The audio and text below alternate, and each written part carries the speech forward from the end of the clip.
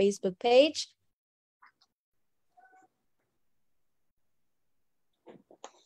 Yes, we have. Thank you. Thank you so much. Elder Francis, I'm going to give over this opportunity to you. The floor is yours.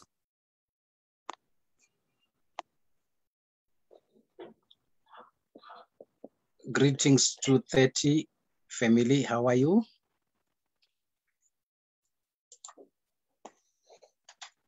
We are well. Yes, what a powerful day. John says I was in the spirit on the Lord's day. So I hope everyone is in the spirit as the Lord is going to guide us and lead us. Shall we pray? Our dear Heavenly Father, we thank you this afternoon for giving us this privilege to worship you, to share your word. Guide us, O Lord, in whatever we do, in whatever we say, may it give glory and honor back to you. In Jesus' name we pray, amen. As our sister Melissa, the co-host, was saying, we are looking at such challenging topic, music and worship. You realize that when we are looking at this topic, which is music, worship, past, present, and the future, I want us to start with a verse that is very common whilst we are preparing to share. Those who are having their Bibles, you can go to 1 Samuel 17, verse 12. And it came to pass when the Spirit of God was upon Saul that David took a harp and played with his hand. So Saul was refreshed and was well, and the evil spirit departed from him. The host, I want you to confirm if my screen is being shared. At least it is. Your video is off though. Boys that I work with. Yes, I switched off the video so that we go to the presentation straight. Okay, no problem. When I came in this morning, okay? One of the brothers at the back, there's so many men in here. I'm telling the truth, I'm happy. Men.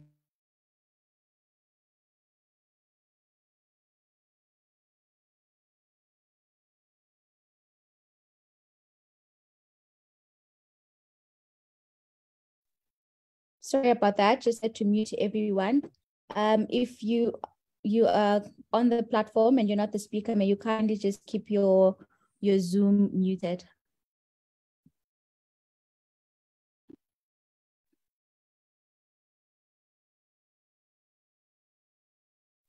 Elder Francis, you can unmute yourself.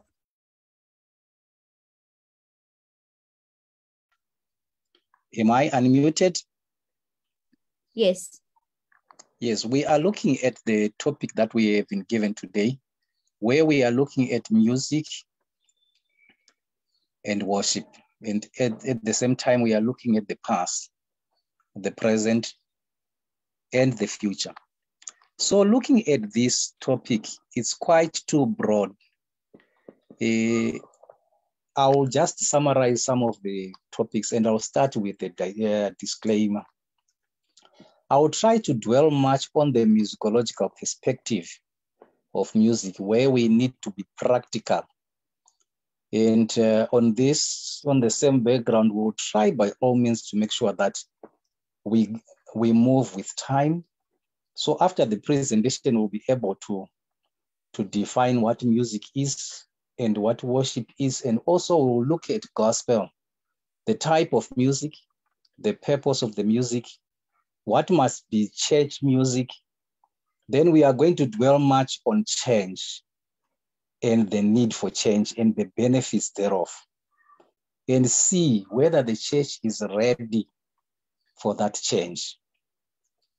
And you realize that music is found in every known culture, past and present, varying widely between times and places.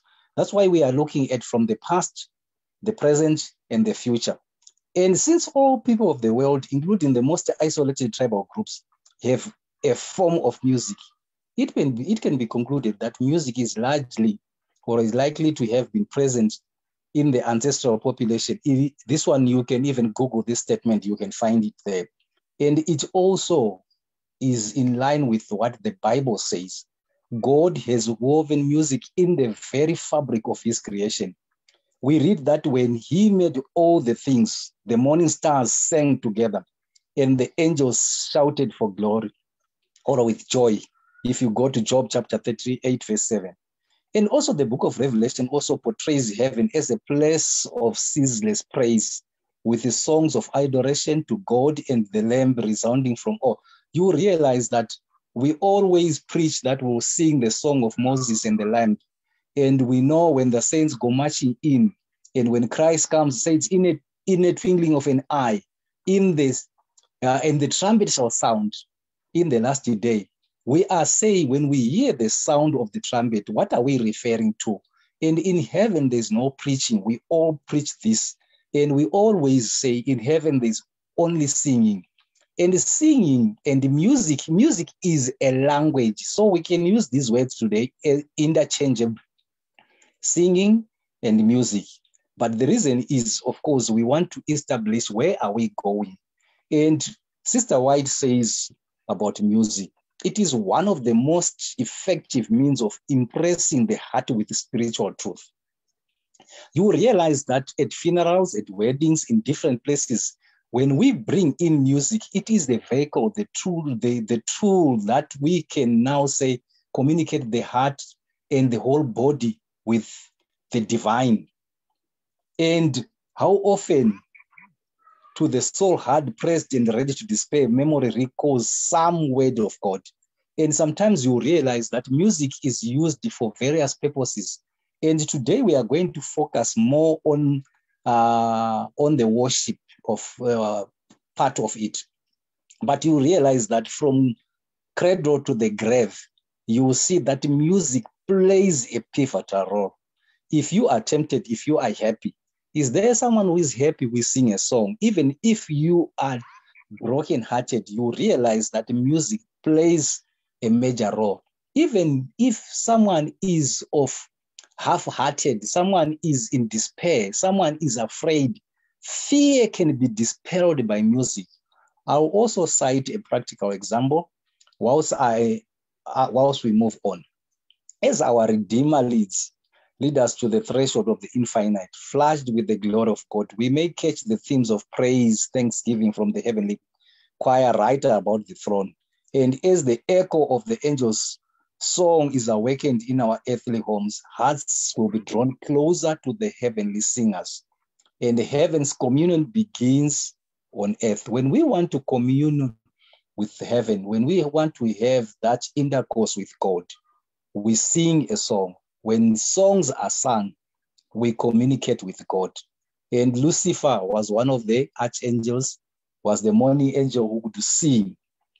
Right? We learn here that praise, which is also singing, helps us. And music is also therapy. It can bring us closer to home. What is the function of music? Both, we have two types of music, or should I say two groups. Both sacred and secular music have these three functions that we are going to explain as we move on. Music is used for worship. Either you are worshiping the God of heaven or you worship other gods. That's why we have worship. Humanity, no one is spared. Everyone has the desire to worship. Either you worship the God of heaven or the other gods. There's no one who say, I don't worship. We also have music for ceremonies. You realize that we have different ceremonies that we have, be it work, harvest, marriage, initiation, child naming, coronation, seasons, even war. We also have music for entertainment. which is for social gathering, even for training. We have also folk music, which you are going to see that as we will be going on. Secular music is derived from the Latin word, which means worldly. Many times we look at the word secular, it has different connotations. When people are perceived to be singing secular music, by the end of the day, we should be able to say, what do we mean?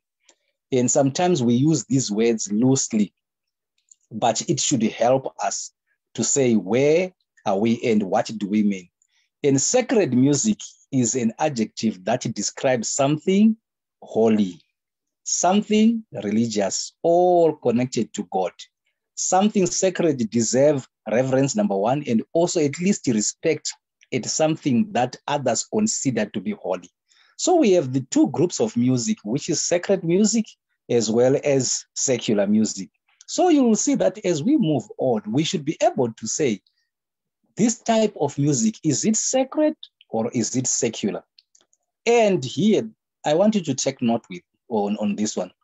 Within any given culture, music alone conveys emotional content and mood, which is music and drama, brings in coming together of people for a specific joint activity. Music and religion are integrated and draws people together, right? You realize that in heaven, you realize that music plays a pivotal role. The reason why we say angels will be singing holy, holy, holy, it is the vehicle that God himself used. And sometimes we tend to overlook it. If you want to bring people together, if you want to draw people together, for people to come together for a specific activity, bring music. The reason why, even as an Adventist family, we tend to not to garner more support. You realize that we don't understand this. Many of other denominations, which I'm not going to mention names, though I can mention one by one, I am invited to go to different churches where they said, help us on how we can have more numbers. The moment you bring music, you bring multitudes and you bring many. If you want to focus on numbers, I'll also deviate a bit and give you an example. You will realize that the moment you bring music, even in the soccer stadium, more people are brought together. It also brings unity. And the rhythm also will come there, which furnishes non-verbal persuasions, not only to act, but to act together. On this one, it reminds me some years back, I was in the student council. As we were there, we were protesting. During that protest, I'm not going to mention names. Some of them are late because some of them are very controversial, or they are influential people, lest we put them on spot because of Poppy X. Maybe I'll just pause a bit on that one. The song that was sung in Shona, Iwa Gamba. We were at this institution, we sang the song. As we sang the song, everyone came. It was through supper time. The leader went on the stage, we were on the SRC, took place, hold the place up, everywhere singing the song. Plates were destroyed and the walls were nearly broken, and everyone in one accord, we sang the song.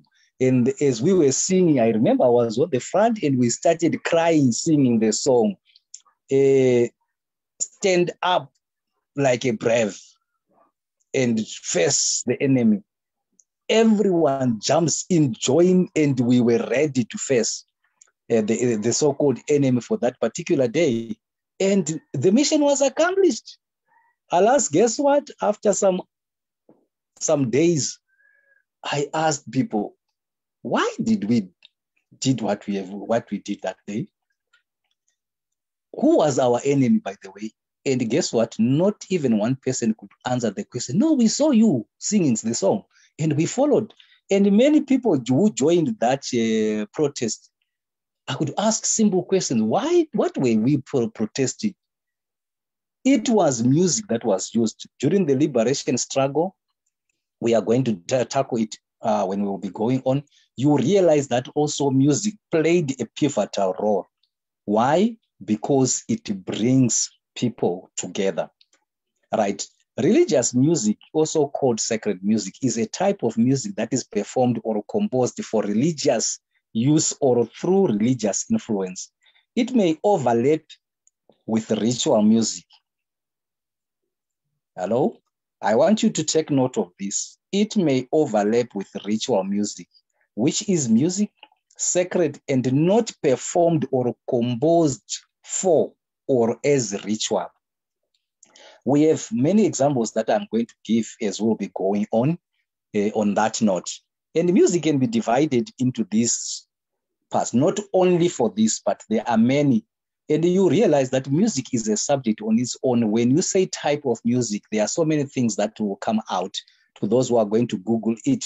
And I'm going to look at the popular music, which is commercial, for commercial purposes, which is for sales. You realize that it changes very fast. There are many songs that are popular music that we sing even in the church. The songs that becomes a hit within a short time, especially choruses, and then it fades and it goes away. We also have art music, which is for financially stable and wealthy people or powerful leaders. They have specific type of music. It's not composed or played by anyone. You will realize that there is music for this, for the elite, to the young people, the young generation like you guys, most of you. You will realize that the type of music that you go for is not the type of music that the wealthy would go, or even the elderly people, because there are specific artists and specific genres that appeals from a different one. We also come to religious music and secular music. However, I want you to look at the art and the folk and the popular music. We are going to dwell much on these three. And if when we look at the folk music, we are looking specifically at music that is composed by the local community, where you cannot even identify who composed this music, who performed this music. I'll give you an example as we move on. The song Bayavuma Masabat, Sizongena Jerusalem, you cannot definitely go to say this song originated this way. And it must be, usually these songs are originate when there's a specific group of people coming together as they do their performances. One person has to add something as they go on. You will find that one day a stanza is composed, the next day another stanza. It becomes communal music. It's difficult to identify who did that music or who performed that music per se. And you realize that as you go on, that type of music will be popular for a specific period of time. Sometimes it can stay longer than that. And we also have Western music, which uses styles and genres developed by the Western people. And it is also focused on the Western traditions. And I want you to underline style, the genre, as well as traditions. We will see as we go that most of the time we claim not to follow traditions, but we have many traditions that we follow. Adventism is a culture. I repeat this, Adventism is a culture. Those who follow the culture are called Adventists. And remember, as I'm borrowing from anthropologist Hammond Tuk when he followed this one, Umuntu Mumuntu Nabantu, and I also like T.S. Mamwenda. I will cite them as we'll be going. These people, they did a thorough research. I'll also touch on Hegel's philosophies, right? A society's culture is determined by individuals, provided conviction is there.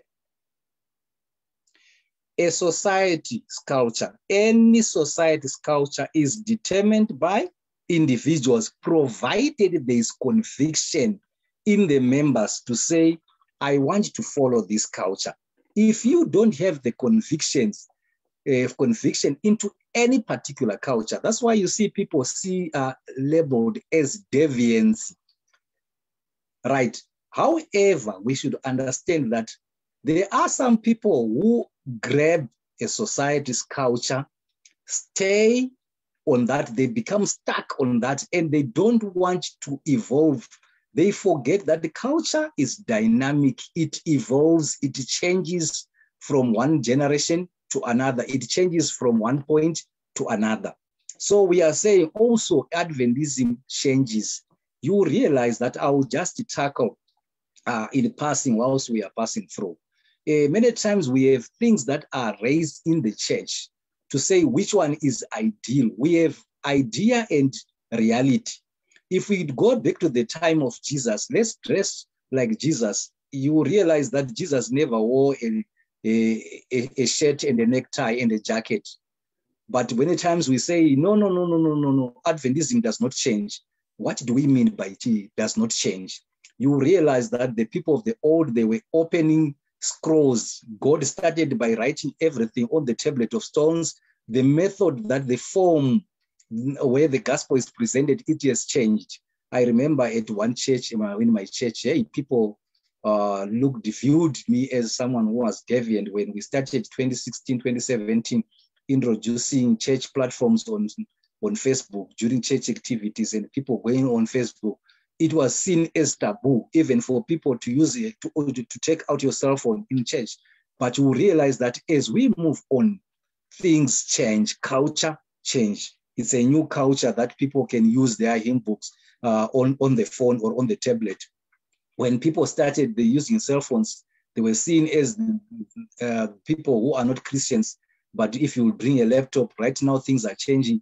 And to worship virtual was seen as something that was taboo, which was not according to the culture. So we are saying within a given culture, music alone conveys emotional content as well as mood. And music and dance brings people together. And music and religion are integrated, and it draws people together. Let's not forget that we need also rhythm. I'll spend much of my time here. I have classified this type of music into two. We have secular music, we have sacred music.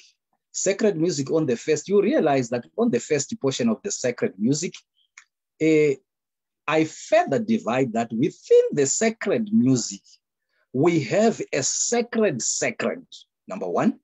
We also have sacred, secular. We have secular music, which is secular. Pardon me for the spelling there. And we also have secular music, which is also sacred.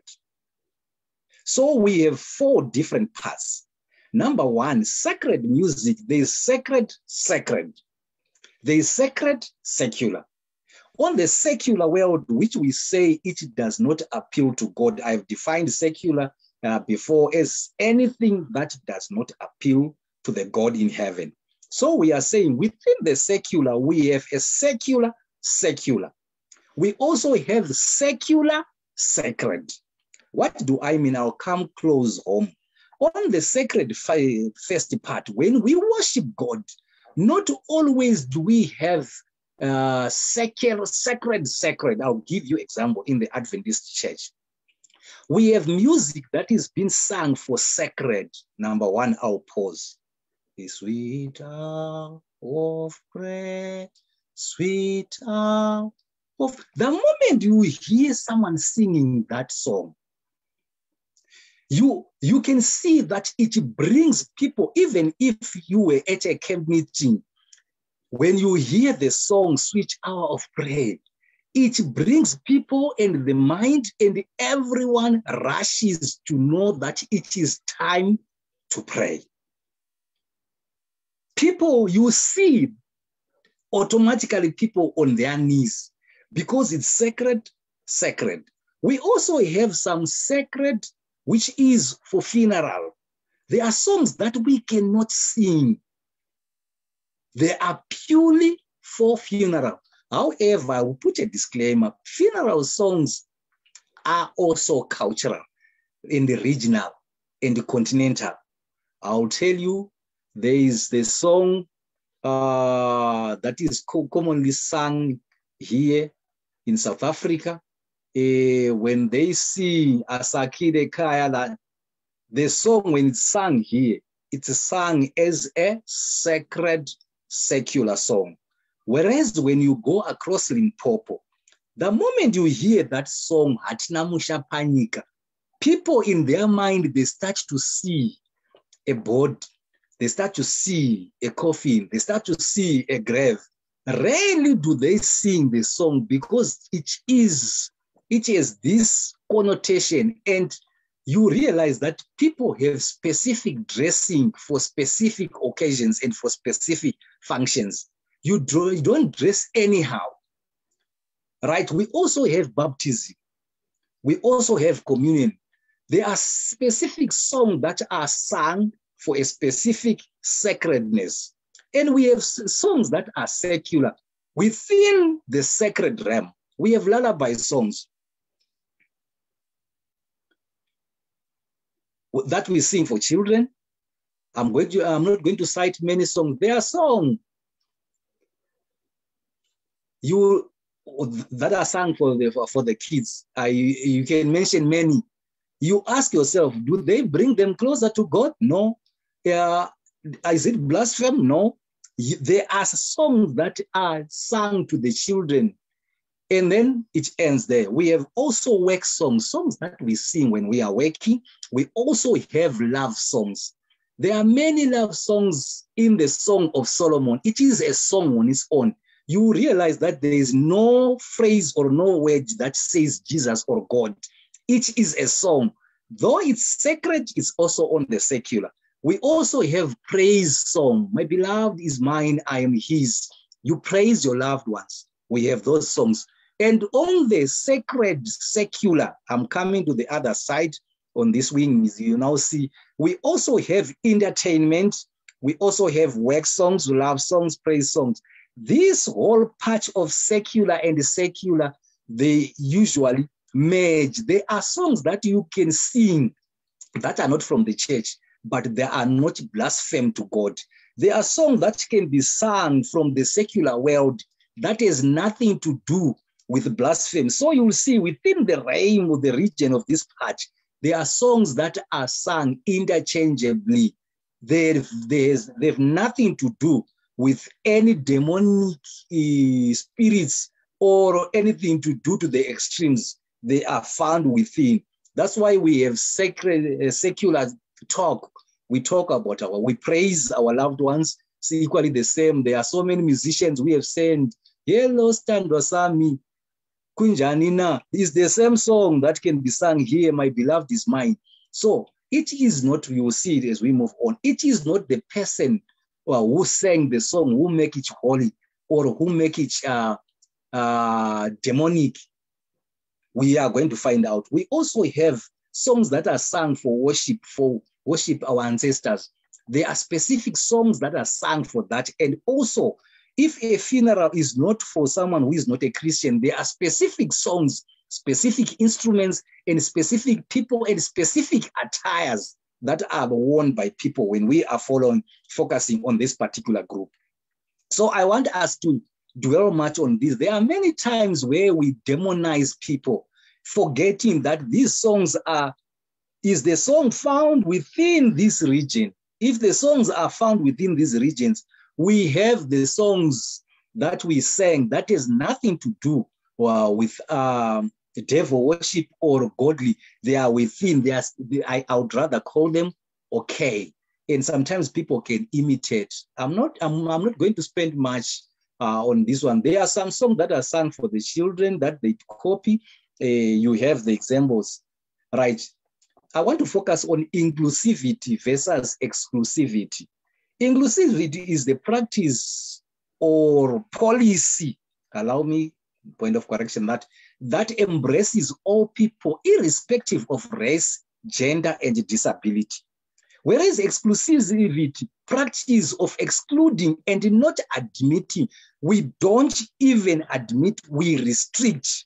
And the other term is predominance, it's superiority, and is elitism and supremacy and selectiveness, you realize that in the gospel of Christ, let this mind that was in Christ be in you. Imagine if Christ was here in our churches. Sometimes there are some people whom we say they are not properly dressed, or they don't sing music properly, but forgetting to say what is the occasion. We have many AMO programs, women's songs that people sing, different type of music. We should understand, is it a lullaby song? We have these for children, where we have actions. They have nothing to do. We should understand. We have judges and adjudicators under the realm of spirituality of Adventism. This is where we have problems within the church, where we have people who always want to adjudicate, and sometimes they forget to say, what is the event? I'm going to cite this example. Communication, it brings us together, my Lord, Pazumba, Papa Zumba. Hey, that song is found within the realms that I have described. Say it's a secular sacred. It brings the young people together, and you will see that they enjoy church, they love, they continue. And sometimes when we spiritualize everything, we lose people. And within the Adventist family, you realize that I can say this one boldly. I have seen that we have more of rearrangers than composers. If composers are there, there are very few. Most of the songs from our hymn books, we borrow from other denominations. But when other denominations sing the same songs, we don't want to join. We see them as singing worldly songs, and we see them as singing secular songs, whereas the same thing, the same composition was done by us. And those people, they compose everything. There's the question, $1 million question. What is gospel, or what is Adventist music? And what makes it gospel, or what makes it Adventist? Is it the text? Is it the rhythm? Is it the composer? Because if it's the composer, even the hymn book, the composers were not Adventist. Is it the performer, which makes it Adventist? And why do we claim to make it ours? Is it the tonic solfa notation? We have quavers and semi-quavers, syncopated rhythms. And sometimes when you increase the tempo, you will say people have a problem. As if we have an ambassador who came from heaven and say, this is the way things should be presented. I like it. If you go to Revelation, I've cited it in passing, you realize that when Christ comes, all the instruments will be there. I've never seen, if you read it, if time would permit, you would see what an orchestra Christ would bring. That can make the bassoon, the double tuba, the cellos, all the instruments, they will be there. Wind instruments, drummings will be there. But you have seen that we have a problem. It is not the vessel that is the problem, but the hands in whose hands is the vessel in. I repeat, it is not in the vessel, but the one who is using the vessel. Because sometimes when we look at the vessel that has been used, the instrument that has been used, we demonize it. God did not recreate people, but he converted people. You realize that David continues to use the same harp from the verse that I used. We don't hear that David was worshipped, but when he sang the song, the harp, the evil spirit went out. Remember, we start to hear when David was anointed, and he did not drop what he was doing, even the style of prayer, the skill, the perfectness. We have people who were teaching fine, the music. There's nothing wrong with the knife.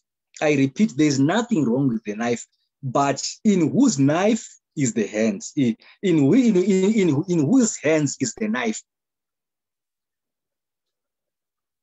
We use it as a cutlery when it's in the hands of a good person, but we can also see it as a weapon that can kill someone when it's in the wrong hands. Same with the drums, same with the guitar, same with the pianos. However, I should say there are specific sacred instruments that I'm going to highlight in passing. When we are going to worship God, there are specific instruments that has been, and we look at origin of other specific instruments. If time would permit, I would dwell much on that one. I want to move. We sometimes demonize African regalias, and we Hollinized, I've called this word, Western ideological practice.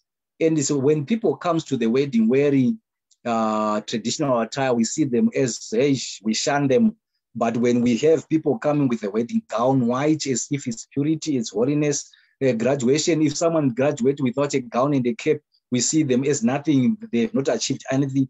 Adventists coming in suit and tie. The practice, I said Adventism is a culture. You start to see that the practice of tie is just vanishing. There is much that is spiritually uplifting and religious, valid in the music of various culture and ethnic groups. However, the musical taste and practice of all should conform to the universal value of Christ-like character, and also should strive for oneness in spirit, for the purpose of the gospel, which calls for unity rather than uniformity. Care must be exercised that worldly values in music will fail to express the high ideal of Christian faith. We should always know that it brings us together. Oh, come, let us sing to the Lord. Let us make a joyful noise to the rock of our salvation. What was the tone when David wrote this psalm? Remember, David was not, when I read, I can say, oh, come, let us sing to the Lord and make. As we read this psalm, and yet we are supposed to sing. We don't know what was the harmony. We don't know the instrument that was used. Praise the Lord.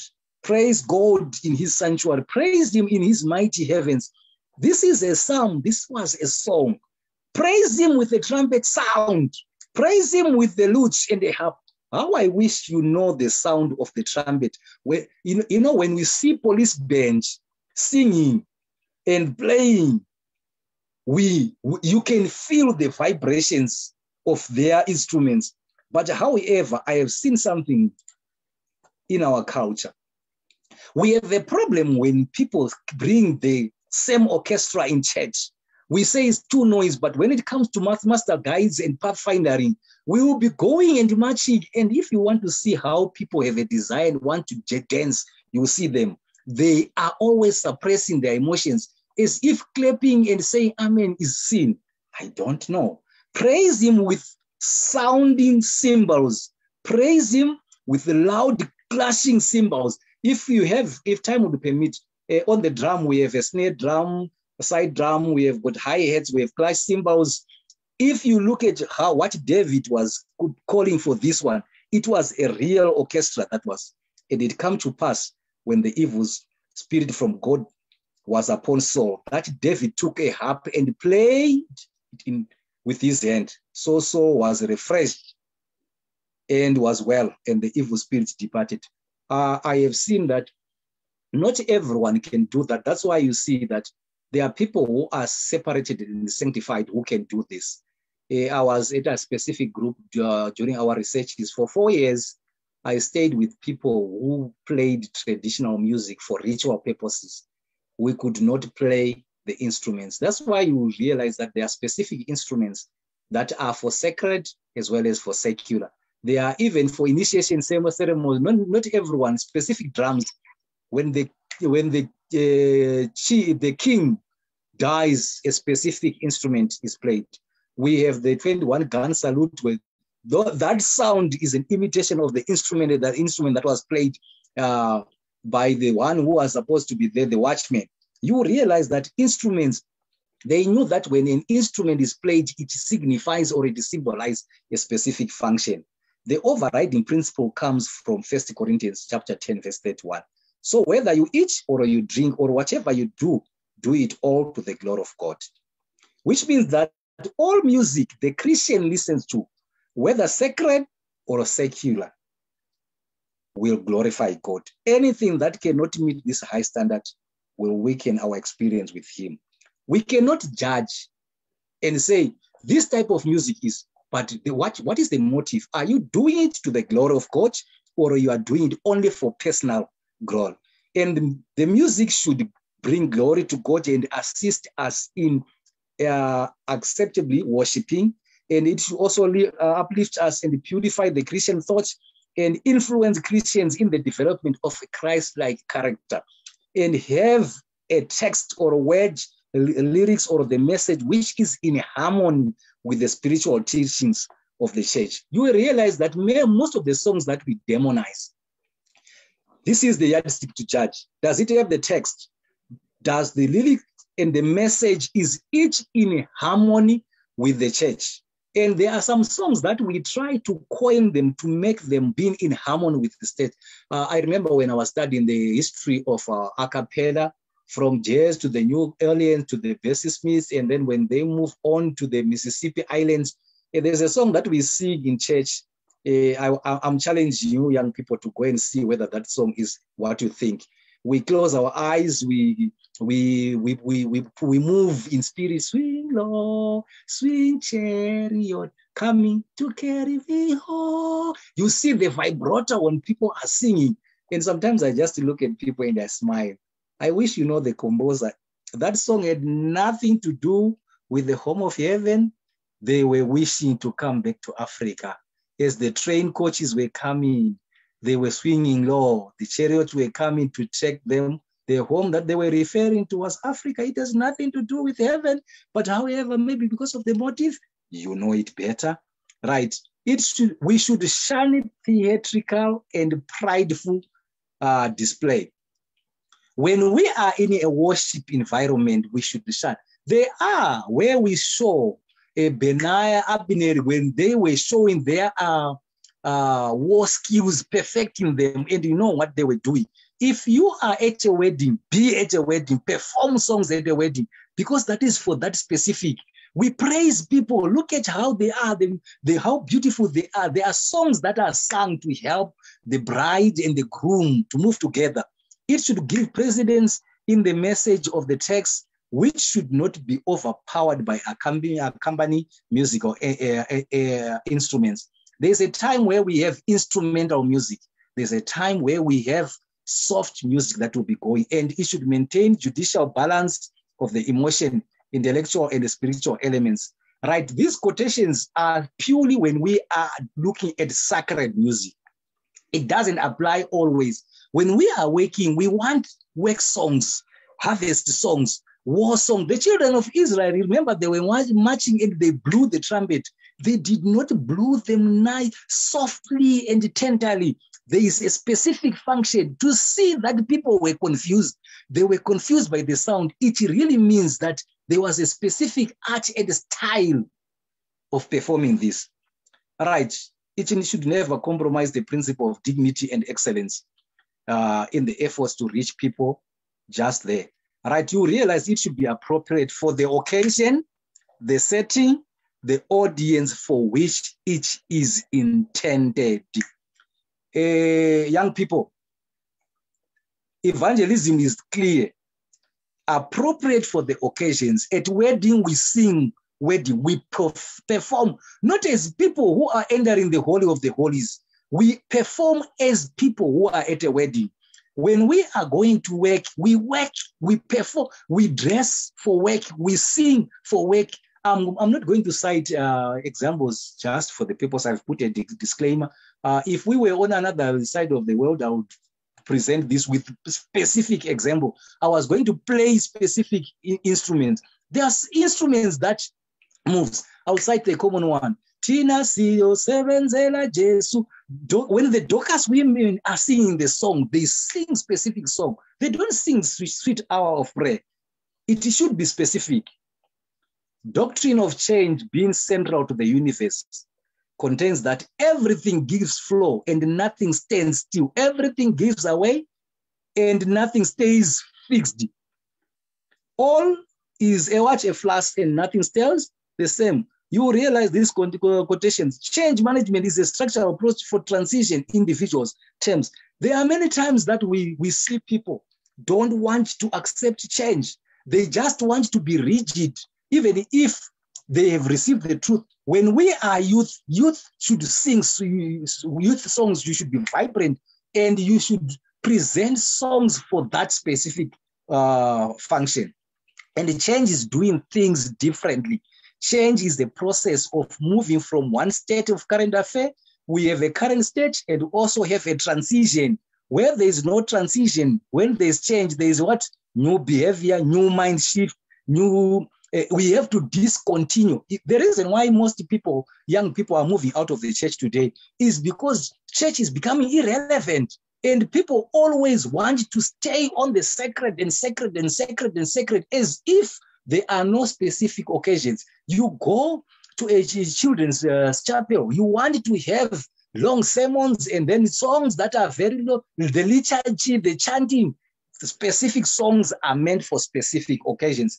I'll ask Sister Melissa to attend to the chat box. I see something that is coming there. There's time for change. When the rate of change outside exceeds the rate of change inside, the end is in sight.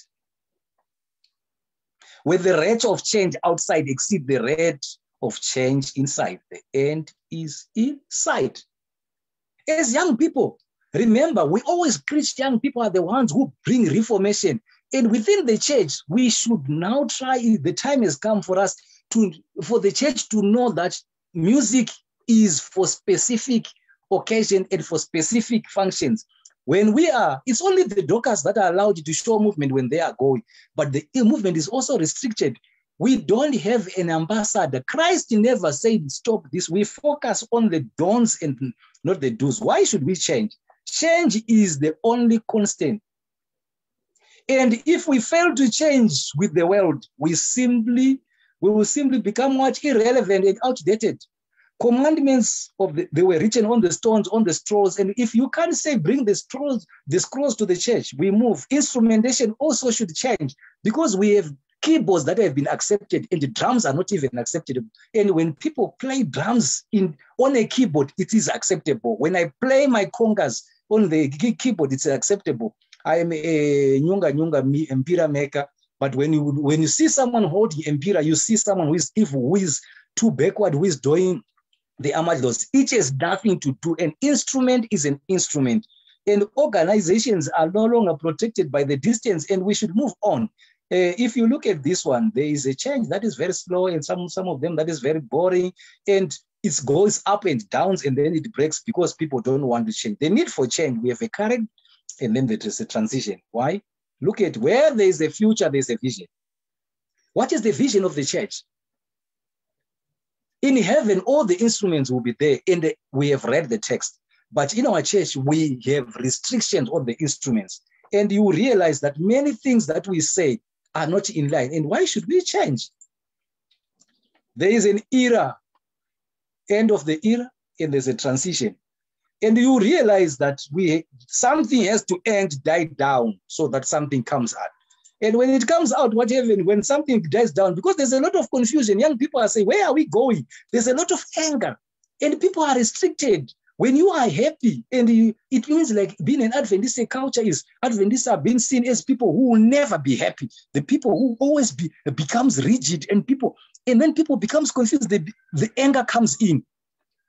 And when there's a transition now, there's a lot of confusion and anxiety and frustration is there. Why is it that young people are singing like this? Why is it that people are bringing this? People used to go for camp meeting in the bush. They still want to go for camp meeting and stay in the plastic bags as if holiness is in the plastic, and when they are sleeping. And when you bring chalets, transition is coming. People say, wow, what's this?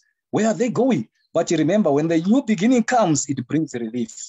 However, there still be some people who are still not sure. Remember, here, accomplishment, high energy, learning, excitement is coming. The new beginning is coming.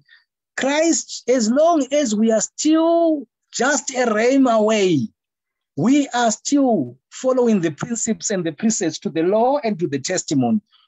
What is the main focus? The focus is to worship God and God alone. And we want happiness. In heaven, we will be there. Change is good. Don't be left alone. And look at this one. To those people, it says 5%. I like this one.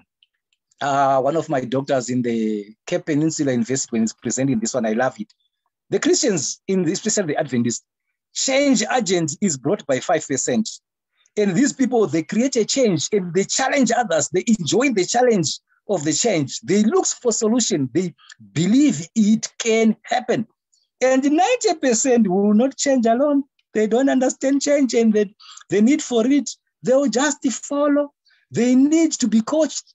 They need to be supported. They need to be inspired. This is the 90% of the people who stays here. They are not so sure. They don't accept. They don't even challenge. and 5% dislike change. And these are the diehards who can even stand and say to the law and to the testimonies, they are even custodians, they are even police officers, and they are the guardians. And they stay, they prevent change, they make excuses, and they undermine change. And they look for problems always. When young people are happy, there will be a problem.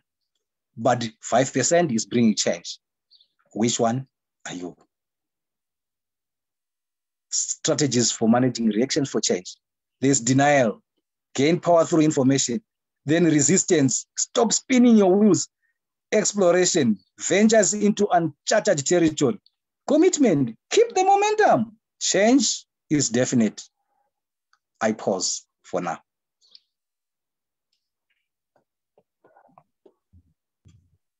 That was very powerful, Elder. Thank you so much for the well-researched, well thought-out presentation that you have just given us.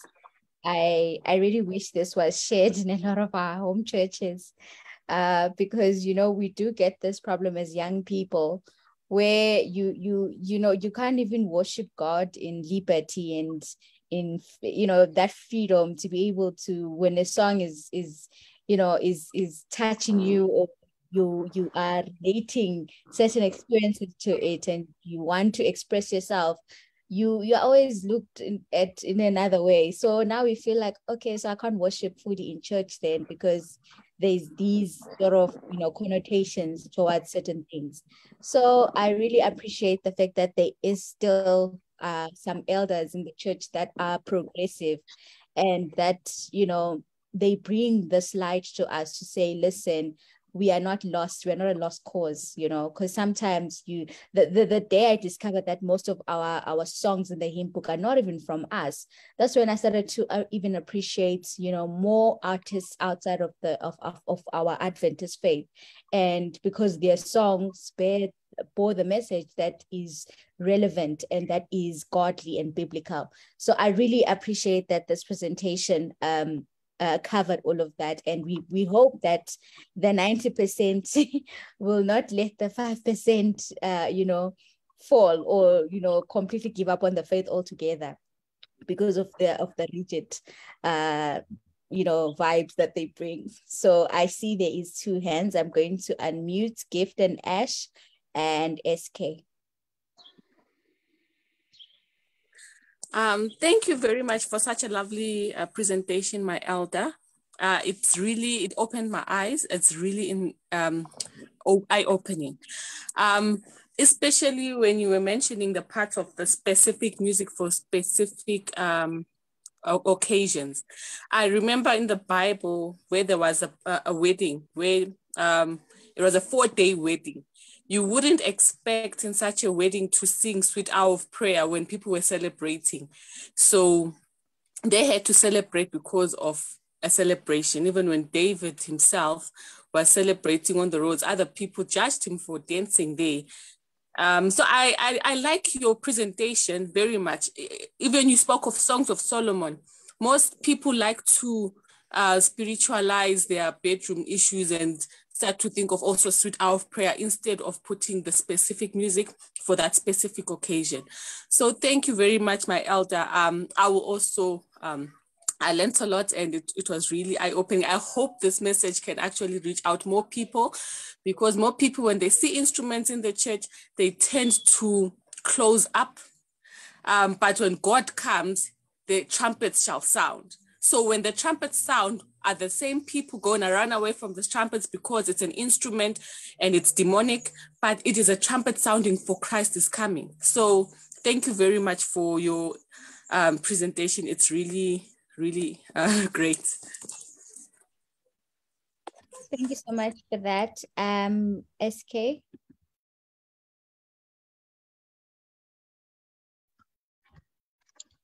Happy Sabbath. Can you hear me? Yes. Okay. No. Well, thanks for the presentation. I'm just thinking as a presenter is presenting, I think what causes a lot of havoc when it comes to music and how it should be sung and how in the dancing and stuff, I think it's a matter of exposure. Because even if it's not secular music, maybe let's say the sacred music, in different places and different cultures, still Adventist, they sing it differently. Like today I heard another song, I think it's number 11 on the Christ Slavelelwen. The guy was singing it in a very different tune. And I could see that these guys, the guys who were joining in, like they were so into spirit, you know. And the same song was sang when I was in somewhere in Newcastle, and with a different tune. And people, they were so into spirit because of that tune. Like this is the same song, different tune and different notes. So my point is that, like, I think it's a matter of exposure. If we expose ourselves to the world and to Adventism as a whole, I think we'll understand that not all songs are evil, not all songs are demonic. I think we really need to have exposure, especially maybe our elders, that they don't even know how to expose themselves to internet. You know, if they can somehow come up with ways of exposing themselves into the world, we might not have these problems of music and saying this is Adventist music, this is gospel music, this is not. Because for real, what is gospel music? Thank you. If I may ask my brother, thank you for raising this. What makes Adventist music Adventist? I pose that question. Maybe if somebody can respond to that.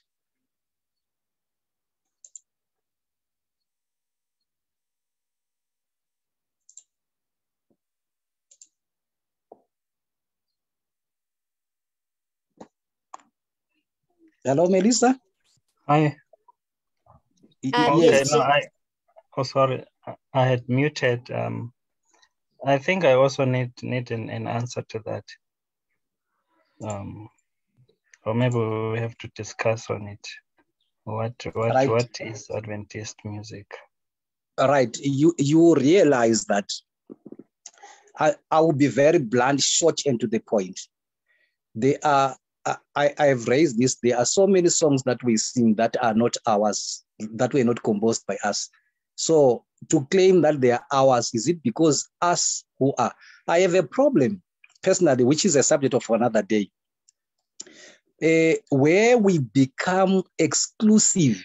We claim exclusive rights for everything as Adventism. I can say this boldly. In my church, I've been reprimanded. Let me say this one. Where I said, let's stop spiritualizing matters of life every day. We have music that are good, and when a song is started by someone who is not an Adventist, we shun that type of music. At funerals, we want them to sing our music, even in their own funerals, forgetting that this is a sacred occasion where people should be brought together. The reason why people repel from Adventism is we claim exclusive rights for things that are not even ours. So as long as the music has nothing to do with blasphemy and it gives praise to God and it leads someone to worship. I was singing this morning, I played this song. I'm trying to look for that song. I'll play it if I find it right now. That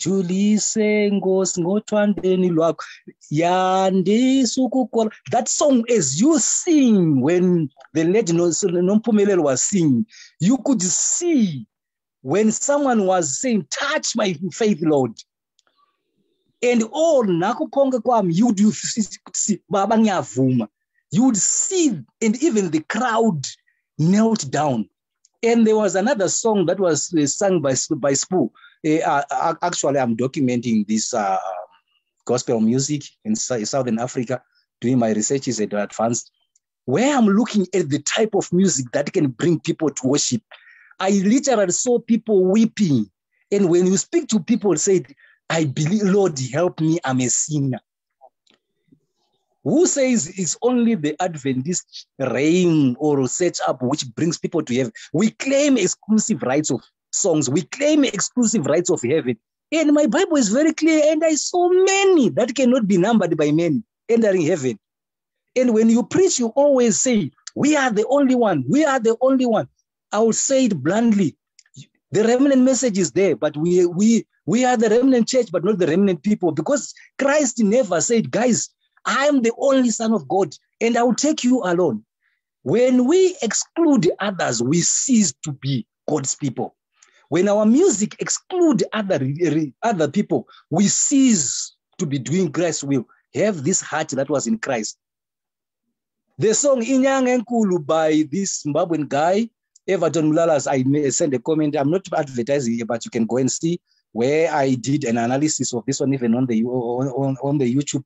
You realize that because the song incorporated Soweto Gospel Choir and the orchestration that was done brought a new light. And look here, people in camp meetings, they are moving with the songs, but we still have that 90% which is still confused. It's only 5% that brought the light, and this 5% which is now standing and says no. Unless Christ comes down and tell us, we don't have an ambassador from heaven who has been there to heaven, who says this is how things are done in heaven. Unless we have one from heaven, please let people worship God freely. The motive is one. Are they worshiping God? Are they communing with God? Are they being brought together to God? If the answer is yes, let it be. If you don't have the answer, let the weeds and the tails grow together. Christ will judge on the last day. Thank you. Thank you so much, Elder, for that powerful comment. I think another thing that we also struggle with in the Adventist circle is being right. We scale each other against who's more right, who's doing it right with who? With the standards that we have set, the culture. I don't know if it's always biblical. I don't know if it's always to the glory of God. But we have this problem of wanting to be right. And those that are more enlightened sometimes judge those who are not. And obviously those who are not enlightened judge most often, right? So I think our problem is trying to convince each other that my revelation and my conviction on this topic or on this thing is more superior than yours. So this is how we need to be. And I always say to people that like we group ourselves nowadays. Apparently there's the conservatives, there's the liberal Adventists. So there's always this clash where the liberals, they are often termed the woke ones, the more open to dancing and more open to doing the things that are not considered as the culture or the traditional Adventism. And then there's the conservative ones who apparently are upholding this standard that is the culture or the norm, right? So these two groups often try to convince each other to the other way, right? To say, okay, you guys are doing this, you shouldn't be doing that. Then the liberals are also on the vibe of, you guys are judgmental, you guys are like this. So my issue is God is so broad, and we can't contain worship in a specific way, because it's unique to everyone. If you read the Bible, the experiences of David, Job, and Abraham and Jacob, if you were to put them all in one room, they would probably give you a different picture of God individually. It might all lead to all the characteristics of God. So I think sometimes the problem is that we want a standardized way for us all that is, I don't know if it's biblical or not. So I think it's just always a push and pull on these topics. where you're in church, when you look at someone who's dancing, you can see others are looking at them with the judging eye. The one that's dancing is probably thinking these ones are stiff. So then, how do we free ourselves from that mentality? Like, how do we progress from allowing each other in our individuality, in our convictions? Because worship is personal. Worship is, your favorite song may not be my favorite song. Your tune may not be the tune that blesses me or the tune that, makes me relate or connect to God. So I think that understanding, Jay, I don't know how we can arrive at that. Okay, I see Van Heeren, your hand is up. I'm going to unmute you.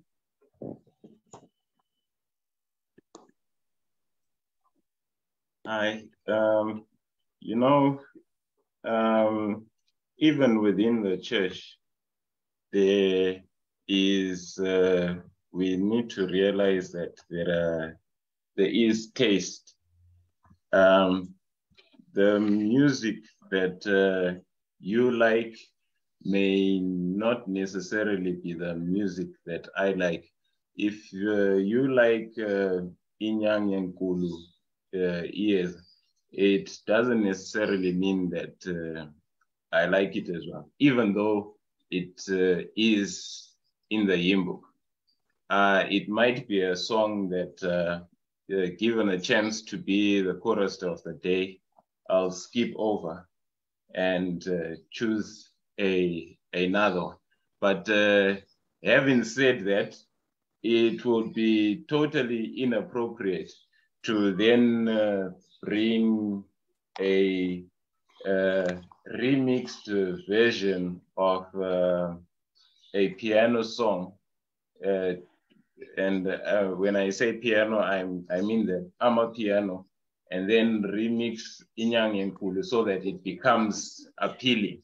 And I think that's where we have a push and pull a lot within the church in this day and age, because someone would then argue that you are taking a song straight from the club and then trying to baptize it in the church so that it becomes acceptable. So are we then saying that people should accommodate one another in such an instant?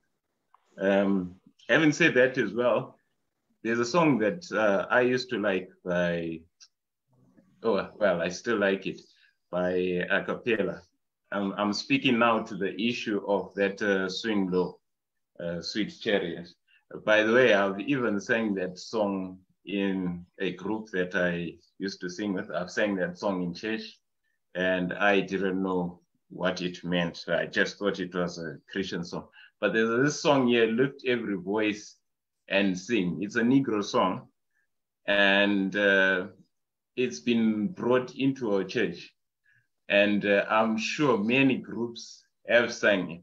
And that song there, I loved it like no one's business, until some time back, I came across another version of the song that was done by Al Green, I think, and Denise Williams.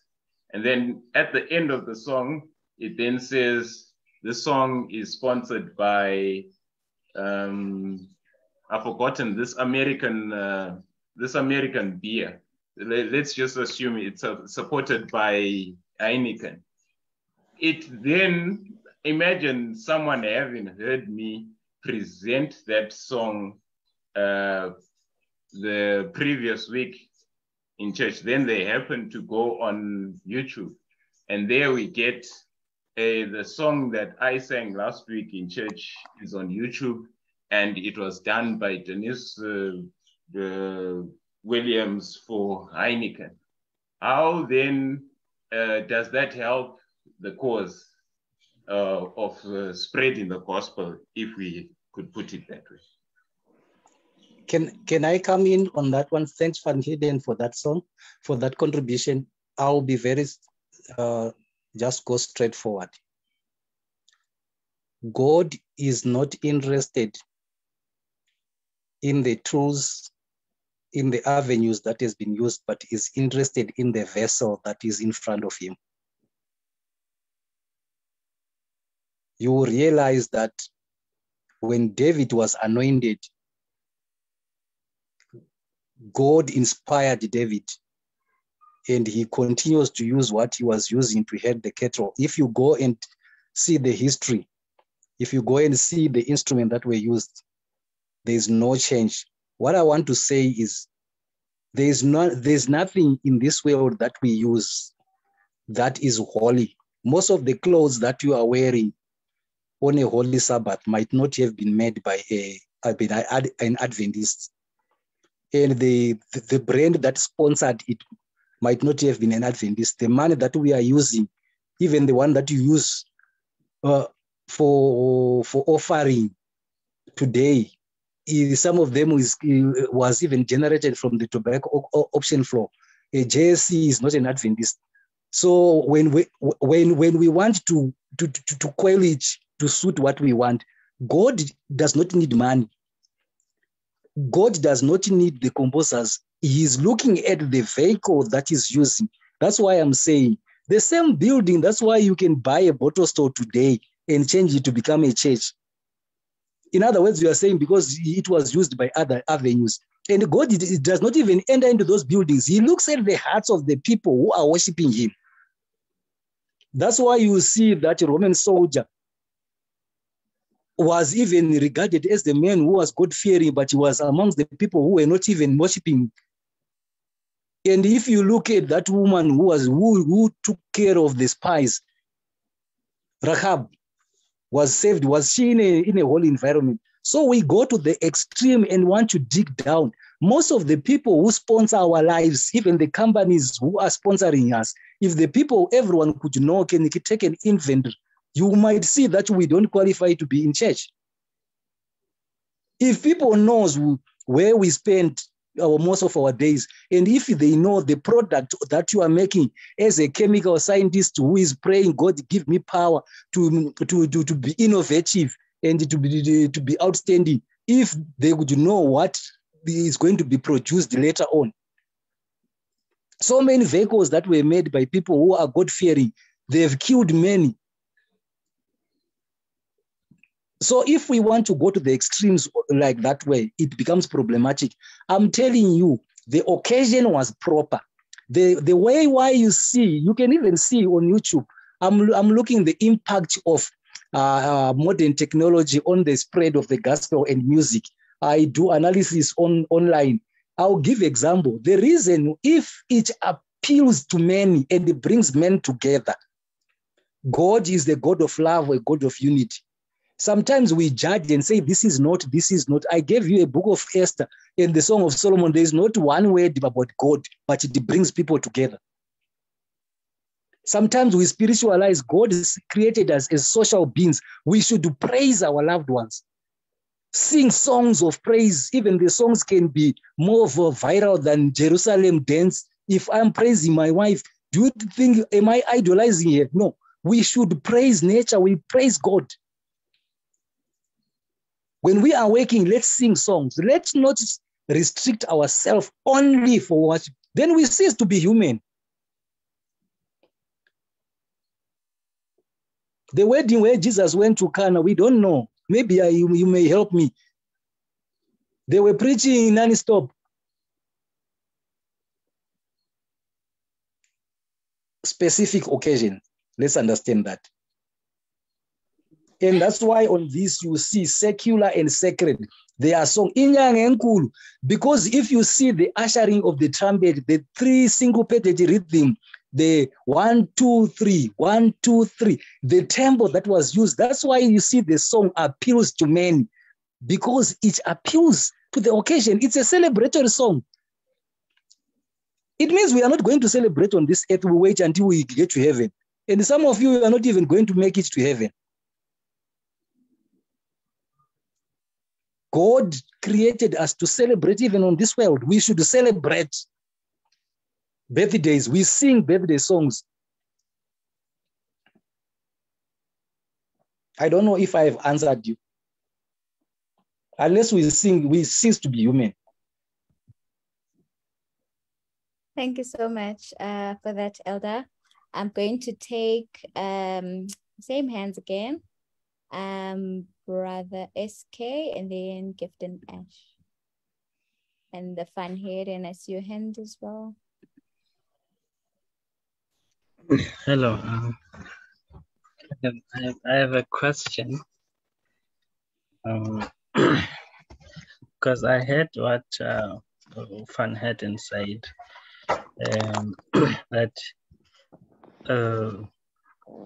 we are in church, and suppose maybe one soloist is using instruments, and now the instruments well, the beat of of the song that is going to sing is the one that is popular in the world at that time. Like as you said, with piano. So there will be a piano hit song, and then the Adventist soloist decide to take the beat of that song and start singing Christ in song for that. Now, how do we deal with that? Well, but that's not my question. My question is on Oguti. I once had someone, which I thought it was powerful, but like as we're studying, it's just, well, I guess the truth is progressive. I once had someone says Oguti, he was answering the question why Adventists don't sing exciting songs. Even though they are singing an exciting song, they don't follow the excitement. Something along those lines. And the person also quoted the quotation where Ellen White said, in the caretaker meeting, there was drums and music and screaming. It was some sort of a lot of commotion and excitement. And she was rebuking that, to say things like that will come just at the end. And so now this person was responded and said, Adventists, they don't do exciting music. Based on the 7 feasts, those Passover, unleavened bread, Pentecost and all that. Now he said that we're still celebrating in the Amatogod, a care meeting, because care meeting has not yet met its whatever, what it meant or what it represented, what it represents. So he says the care meeting represents one day we will celebrate with our loved ones forever. That's why it's 7 days. And then now he says we are not yet there. Therefore, Adventists, they don't focus on excitement and celebrating, because now it's time for investigative judgment. So we are not really supposed to focus on exciting music and celebrating, because it's not the time. So the person also went further to say, even from Psalms 145 to Psalms 150, as David was celebrating the restoration of the law of God, which symbolizes for now we are not yet, the law of God is not yet restored on earth. Hence, David didn't sing those songs at the beginning or in the middle of his Psalms. He sang it at the end. So which means we will also celebrate when Jesus comes. We will also dance and be excited after the sin is gone, as the sin has been done away with. Now, as Adventists, we are supposed to focus on investigating ourselves and also focusing on telling others that there is a judgment that is going on. People should repent. So, yeah, so in light with what our speaker has just said, I'm just trying to connect the two, that now, how do we come about and how to harmonize this, that like a church, we have the same understanding of what to sing and how to sing it, like exclusively just on church. I'm not talking about other events, church events, but like maybe on Sabbath. How do we go about with the information that I just shared now? Thanks. May I put my brother Gugu on the spot to respond to that one before I forget? I have something that I want to say, but let's give brother Gugu to respond to that one. Okay. Brother Gugu, unmute yourself. Hello. Hello. Yeah, I hope I'm audible. I didn't quite catch all of what Mr. SK was saying there, but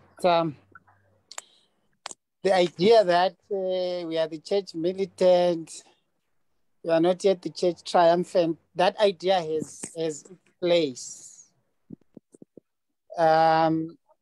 If we're going to be miserable Christians because we are not yet triumphant, then that's even a disservice to the gospel itself.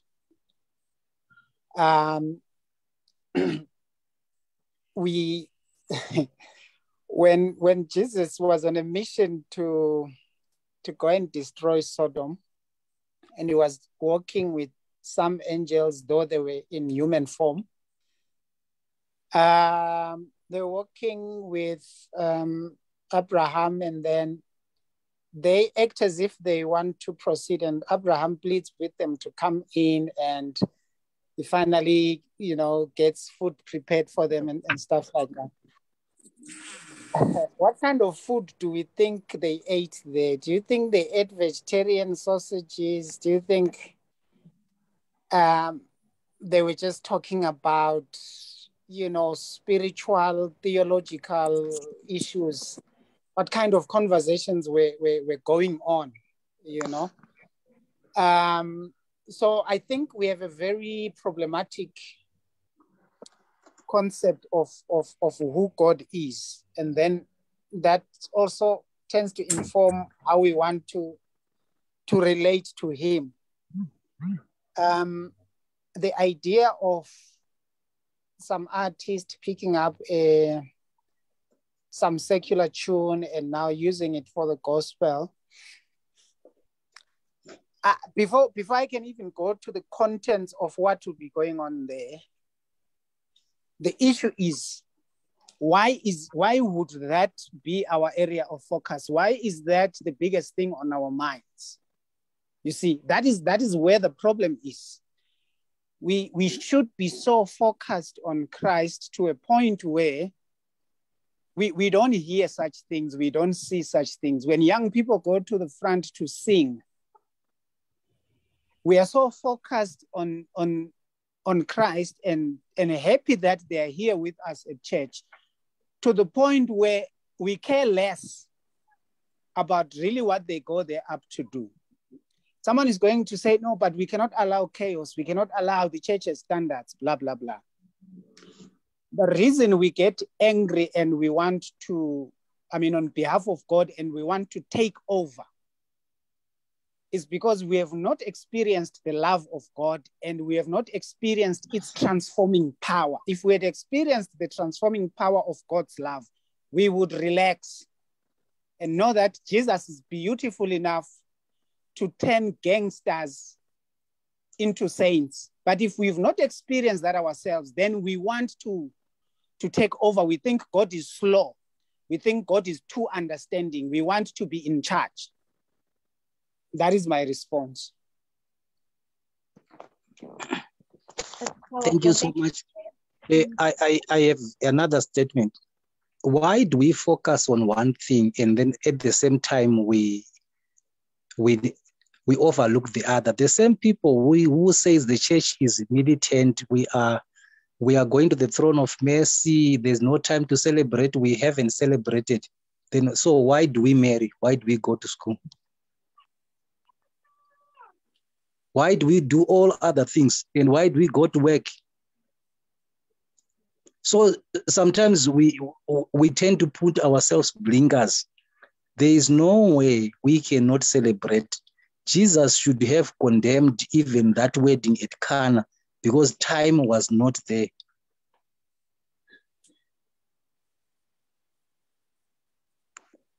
Let's not try to interpret the spirit of prophecy to suit what we want. It's like God enjoys to see us suffering every time and to see us looking miserable. As Brother Gugu was presenting, I just go on. You can even go to your Bible. You see that even Abraham rushed to get a fattened calf. I don't know whether it was for an offering and he was just a sacrifice. And yet the Bible says he slaughtered a fattened for him. And was Jesus going to use sin as an example? On the prodigal son, he slaughtered a fattened. Why did he use the word fattened? Why did he put those emphasis? You know, there are certain times where we create things which becomes difficult. Christ never focused on those things. I said, let me repeat, the main emphasis is for the people to be brought to God. And remember the occasion. Why did he perform a specific miracle of wine at Cana and not healing the sick there? Occasion is very important.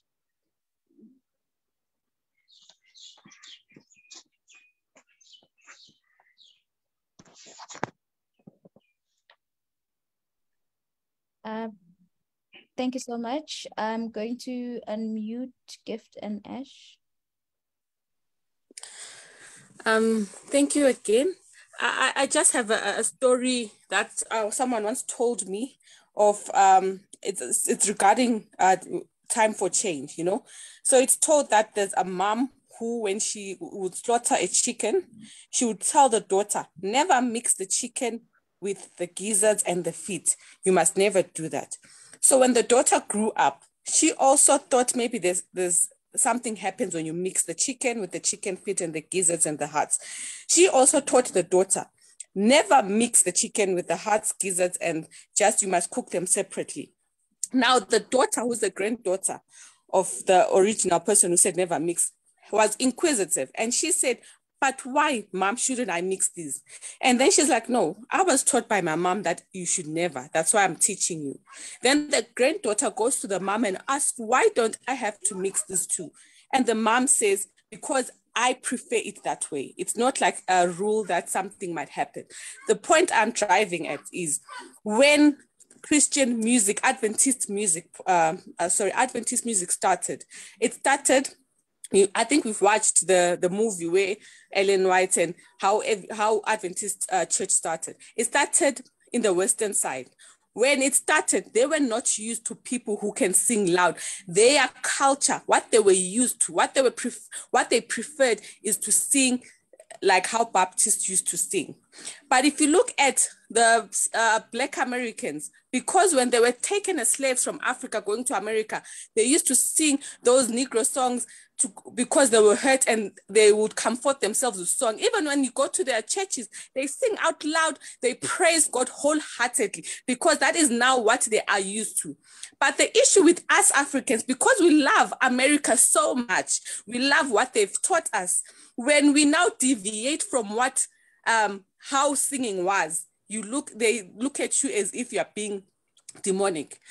They can accept a CD where there is instruments, a CD, like if a soloist is gonna say, I've got a CD, it's a a background song, and you find in that CD there's drums, there's everything in that CD. They'll accept it as long as it's background. But the moment you bring the drums, the cymbals, everything, and the same soloist wants to sing and the same type of background will still be there, everything changes. Then they're like, no, why should there be drums? But it's the same background song that you're going to do.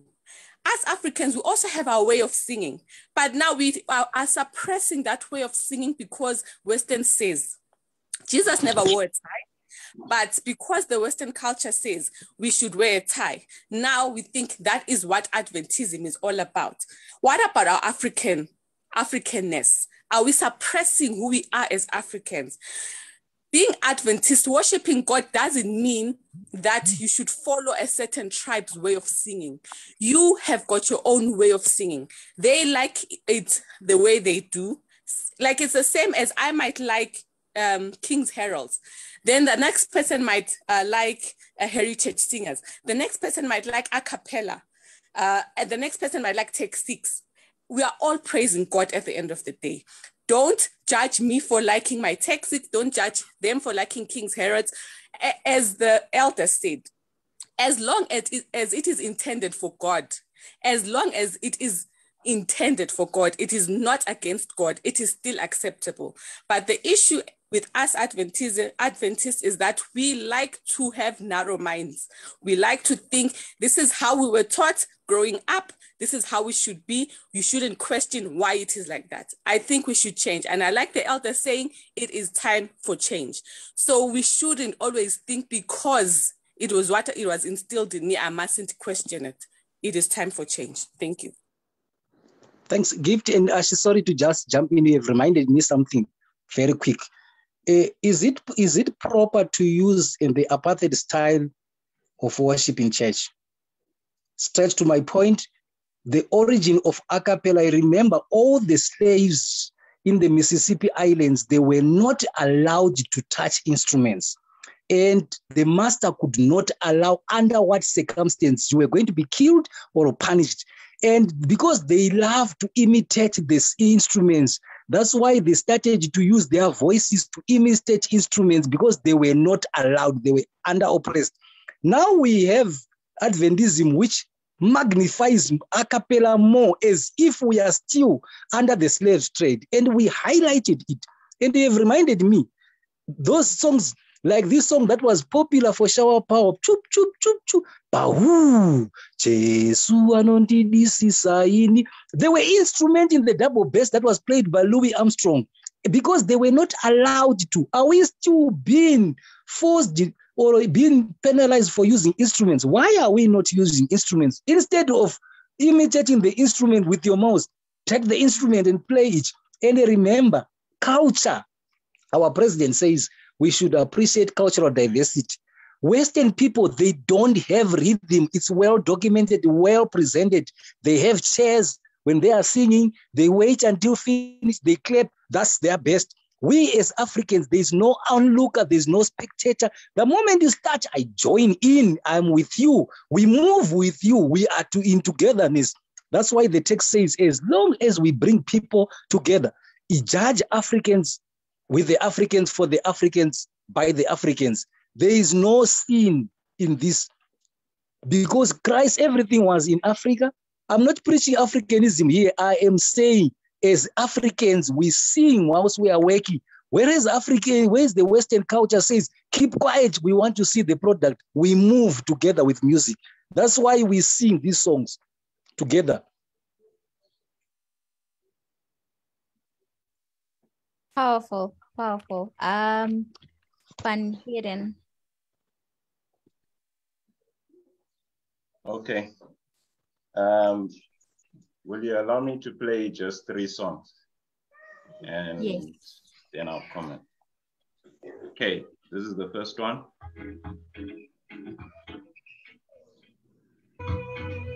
That's Amazing Grace.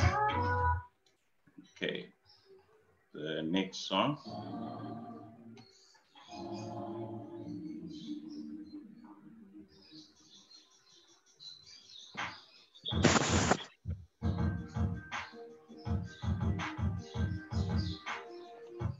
Okay, the third one. This is all Amazing Grace.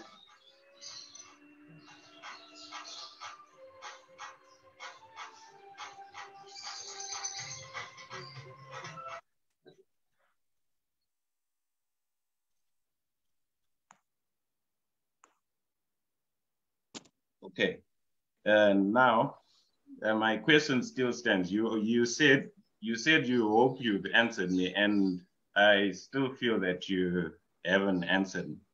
I said that now these songs are taken straight from the club and brought into church and presented in church. Would that be appropriate? And if you are saying, by the way, Google touched on that a bit, and I would respectfully disagree with him on that. If he is going to say that why should the focus be on someone who is, why should the focus be on the presentation of that song? Like I said, this is a song taken straight from the club and brought into church. And if your answer is that God doesn't care about the instrument that is used, but rather is concerned with the vessel itself, which is me, then I would be the first to say I have a problem with that, because we cannot take something that is in the club and then try to baptize it and present it as being sacred before the Lord.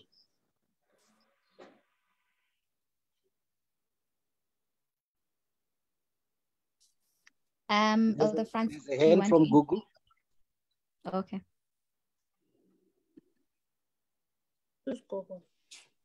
Okay, thank you.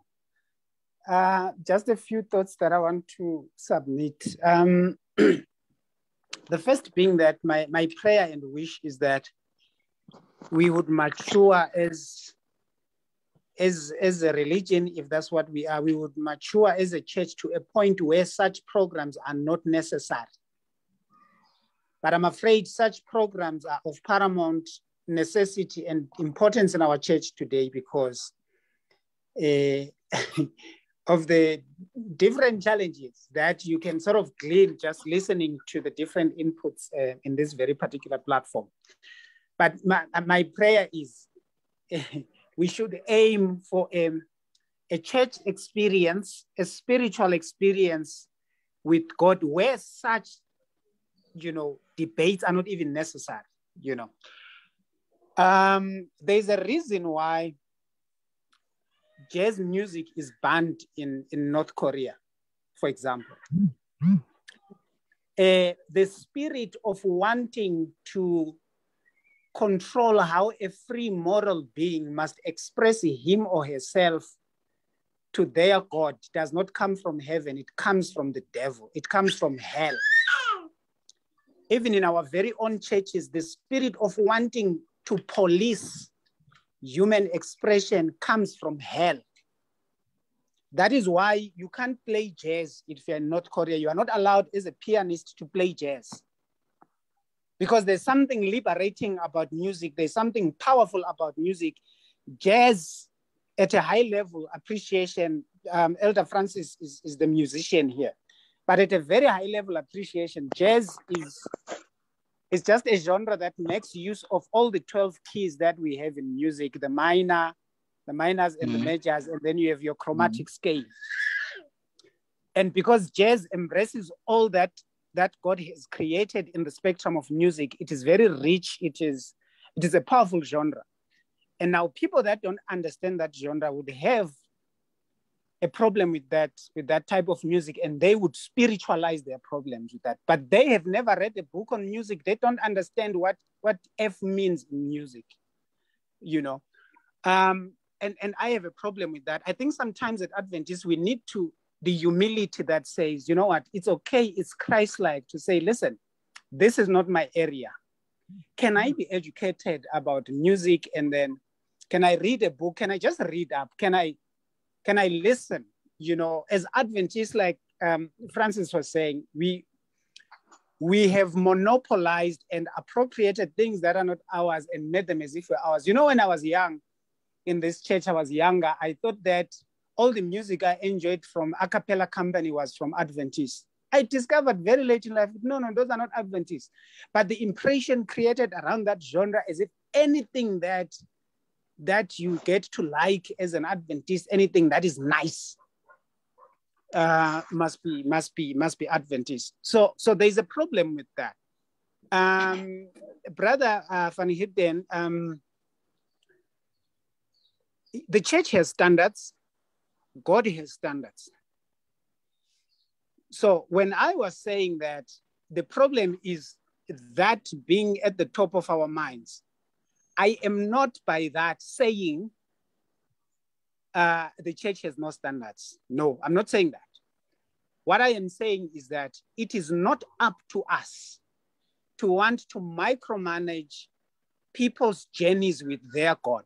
That is where I am at. It takes a certain level of spiritual maturity to appreciate that. You are where you are, and you are going to have a problem with that tune you are playing because you say it's from the club. Not all of us are at your level. And it doesn't disqualify our efforts to fellowship and our efforts to express ourselves to God. You don't come anywhere between a human being and how they want to celebrate their God. Now, the standards we have are a shield, not a weapon.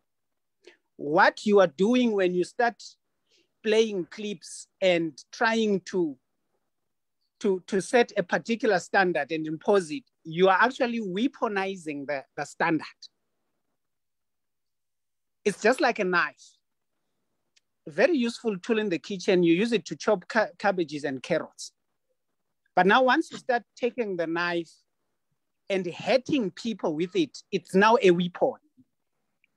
When we use the music standards like that, we are weaponizing them, and we are actually now depopulating the collective of people that are trying to make it to heaven. We're actually using the standards to hinder people from entering heaven. But God uses standards to bring people to the kingdom. So that is the danger of, it's like the issue at dress reform. It's dress reform is a shield, not a weapon. It's for us to grow and reflect on our relationship with God and others and how we carry ourselves. It is not for me to pick up and say, you are dressed like this. This is not acceptable in the church. Once I do that, I am weaponizing the standard. I am degrading the standard to a weapon. And I am saying that is a huge problem. And therefore, we need to get worried when how people sing, how people dress, what people eat in the Christian experience worries us. And we get angrier than God over that. It says a lot about what we are focusing on. I've also argued that we need to focus so much on Christ on the cross dying for us, so much that we cannot see the length of the skirts that people are wearing. The reason we are hearing all these wrong items of music, wrong dressing, wrong food, we have lost focus. And I'm not dismissing the import of standard. I'm simply saying the God I know personally is capable to transform somebody who's listening to that tune from the club into whatever God wants that person to be. We run the risk of wanting to supervise the work of the Holy Spirit. We don't know what pace and what journey, what stage the Holy Spirit is with that person. But we must trust that the God we serve is wiser, is gracious, is powerful enough to guide that person through. Thank you. Thank you so much. On the chat, there's a question here to say, what is club music? How do you know it's club music? Is it the beat? Is it the lyrics? If the lyrics, if you put then gospel lyrics or, godly lyrics into that, what's wrong? If it's just, is there a holy beat? What's the standard for the holy beat? Is there a certain tempo that is prescribed? It's a question. So I think we can all try and answer that, right? Can we maybe answer that so we can have a dialogue on that and see if we come up to a resolution?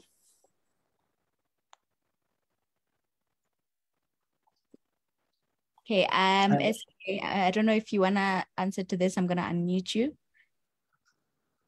I hope it's not directed to me. We are now discussing. Yes, it's a discussion, yeah. Yes. it's quite interesting what we are doing now. I like young people. You freely express your perceptions, your views. It's like we have seen God as a useless being who cannot look after his own creation. We are more into policing human beings in place of God. So it's like thinking that God cannot do anything. And yet he is God. He can devise a way, a means and ways to teach people, not for us to be the ones who are on the front. Let's discuss and remember who coiled it to become. You remember we talk of rhythm and blues. By virtue of, as Brother Gugu was raising, if you understand the history of music, the origin of the flat notes, there were some keys, some notes that were labeled as blue notes to say when they play. Remember, not all notes were there on the tonic scale. So some instruments would not. That's why you say you have more flats on the guitars as compared to others. So when they performed that, they were seen as missing the mark because they would try to play an instrument, a note which is not there on the instrument. So it was going to be like discordies. Then they would start to bring on the notes which were called dissonance. And then it was now labeled as unacceptable music. I gave you example of Louis Armstrong, Bessie Smith.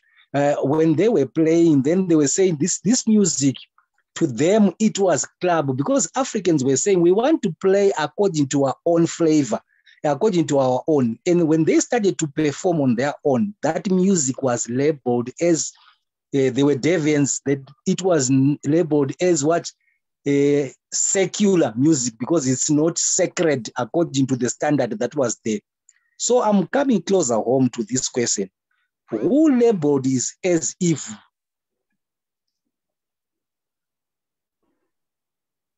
If we can play gospel in a bottle store, is it acceptable? Because let's spin the coin. Is it okay to play church music, even our Inchanyang and Cool, in a pub, in a bottle store? Is it proper? What will you say? Because let's not focus on the extreme. I'm spinning the coin to the people who are asking the question. What is it acceptable to play Inyang and Cool in a bottle store?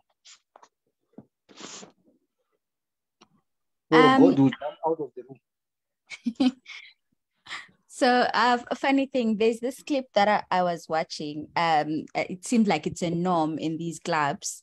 Towards the end of the club, I guess whenever it's about to close, they normally play a gospel song. So I don't know whether they'll be trying to repent from maybe, feeling bad at the end or what happens, right? But I don't know if it's a general norm, but like they seem to always play gospel songs at times in some clubs, right? Not from experience, just I've observed from some clips, right? So I'm just saying that, to come back to that, are we saying that drunkards cannot play gospel or in their clubs? Just to add to your question, Elder. And yes, that is my question, to say, will they be comfortable to see gospel song be played in the pub? Yeah.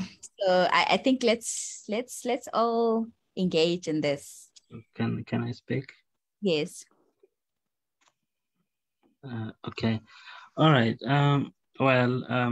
Hey, I really appreciate the presentation. I would request, if possible, Lisa, send it to us, but at the permission of the speaker. But now, as we're talking, I'm getting more confused. Now, there is special jazz music, even in Adventist, Adventist statements on music, official statements on music. jazz is plainly stated that it should not be part of our music. So I once checked on it, and I was told that jazz, it originated with porn, and whenever jazz was played, and it's associated with porn. So that's why I don't really have the full answer to that. Why Adventists, they say they are excluding themselves from from jazz, but it's there. So I'm talking about this because we touched on that. Now the other thing I'm getting confused. Are we talking of of worship songs, like as in at church, or we're talking of the songs that I can play in my car alone, my preference? Because someone mentioned about dress code, and the speaker also mentioned about policing people. Well, obviously, dress code, it's we can't be in harmony dress code wise, but in terms of songs, we can be. That to say, now we agree that we are singing hymn number 2 according to these notes. So should someone else come and say, no, I don't want to sing hymn number 2 according to those notes, I want to bring my own notes. Now, are we saying we should allow that discord to happen because we're not supposed to police people? Because looking at policing people, there are people who are policing other people, which is true and which is very bad. But at the same time, there is a moral code that every individual has, that if you see, let's say they invite me to come preach and I come wearing shorts, obviously the elders will say, we don't do this here, you know. So I'm trying to get, like, if we're saying, okay, let people express themselves the way they want, music however they want, are we talking of in church, or we are now talking in general? And again, after it's said and done, what should we do in church with our music? When I say our music, I'm specifically saying the music that is sang at church. What should we do? Anyone should sing however they want, or should we have a pattern to it, or a harmony to it? Now, the reason I'm saying this is because I've been in different cultures, Adventist different cultures, and they will sing songs, same song differently, all of them, and in that particular culture, it makes sense to them. But now to take that song from that particular culture, trying to impose it to another particular culture because you're allowed to express yourself, I think that brings discord into the harmony. I believe we are supposed to have a harmony in terms of our worship.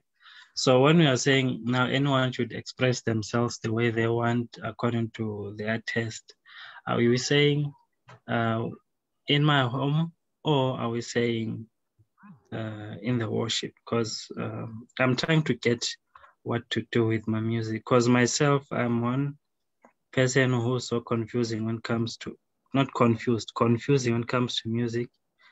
A lot of people who come into my playlist, they get confused because I play different songs, so, and different genres and all that. I enjoy that.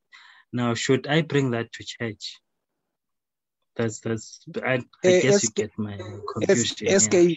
SK, to be on the point, we say a society's culture, I'm looking for the slide, is determined by individuals, provided conviction is there. Yes, there we go.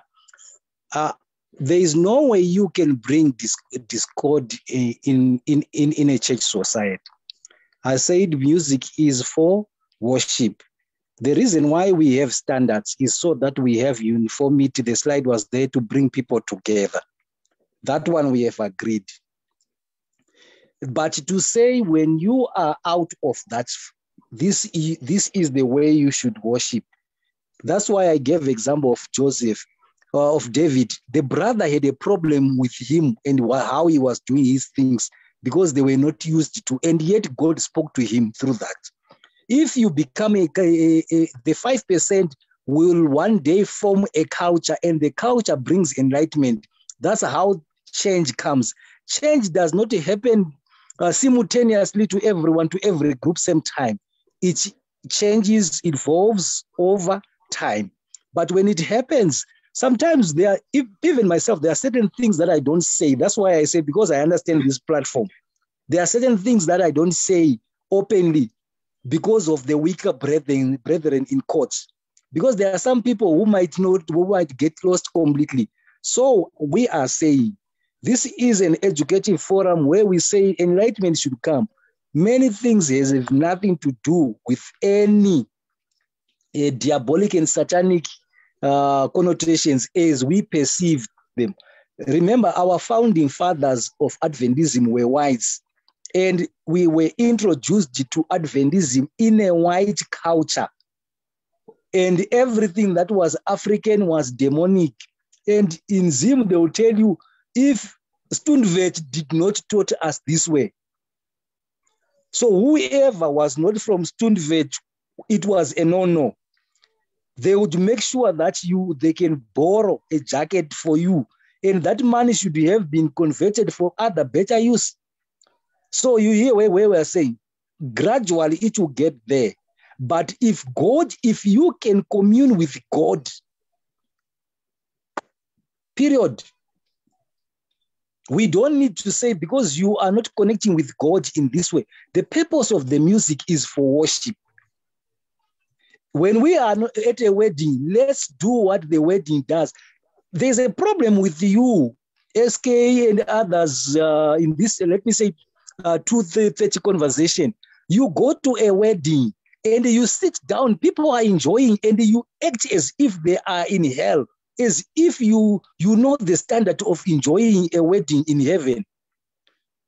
Because you have your own white culture of sitting down, no clap. Adventists, we don't allow people to ululate, even to clap hands in church on a wedding. It's taboo, but is it sinful? Wait until you go to the hall as if holiness would have disappeared by then. At a wedding, it's a wedding. That's why people are now going to garden weddings, because we are not understanding the concepts of what occasion. That is the presentation. Music, when you go to the children, don't sing those songs that are made for adults. Sing the songs that appeals to that occasion. As long as the little children, I gave you the song Communication, they connect with their God at their level, at their own understanding, not at your understanding. That's my point. Thank you so much. I'm actually reminded of when Hannah was praying and the priest thought she was drunk. You know, sometimes some people are worshiping in truth and in spirit, and they are raising their hands, and you look at that person, you think they are drunk. You don't know they are making generational prayers to break generational curses. They are making, they are moved towards the throne. And I always say this, how do we maintain order for God? Because even our righteousness is chaos. Like we can only go to a certain level when we try to contain this. Worship is uncontainable. When Job was in his distress, he even rolled on the ashes. I'm just trying to say that human expression towards their God, from their vulnerability and their authenticity, cannot be governed from the lens of another human being. Because then who is now the intercessor between the two? When the priest looked at Hannah seemed lost, because how do you pray like that in the sanctuary, right? So I'm just saying that for what you may perceive as discord for someone else, it's a tune of liberation for them. If you go, I've had the privilege to visit a Pentecostal church, and the first time I was there, I couldn't understand, why is everyone moving? Like, why can't people just be seated and sober?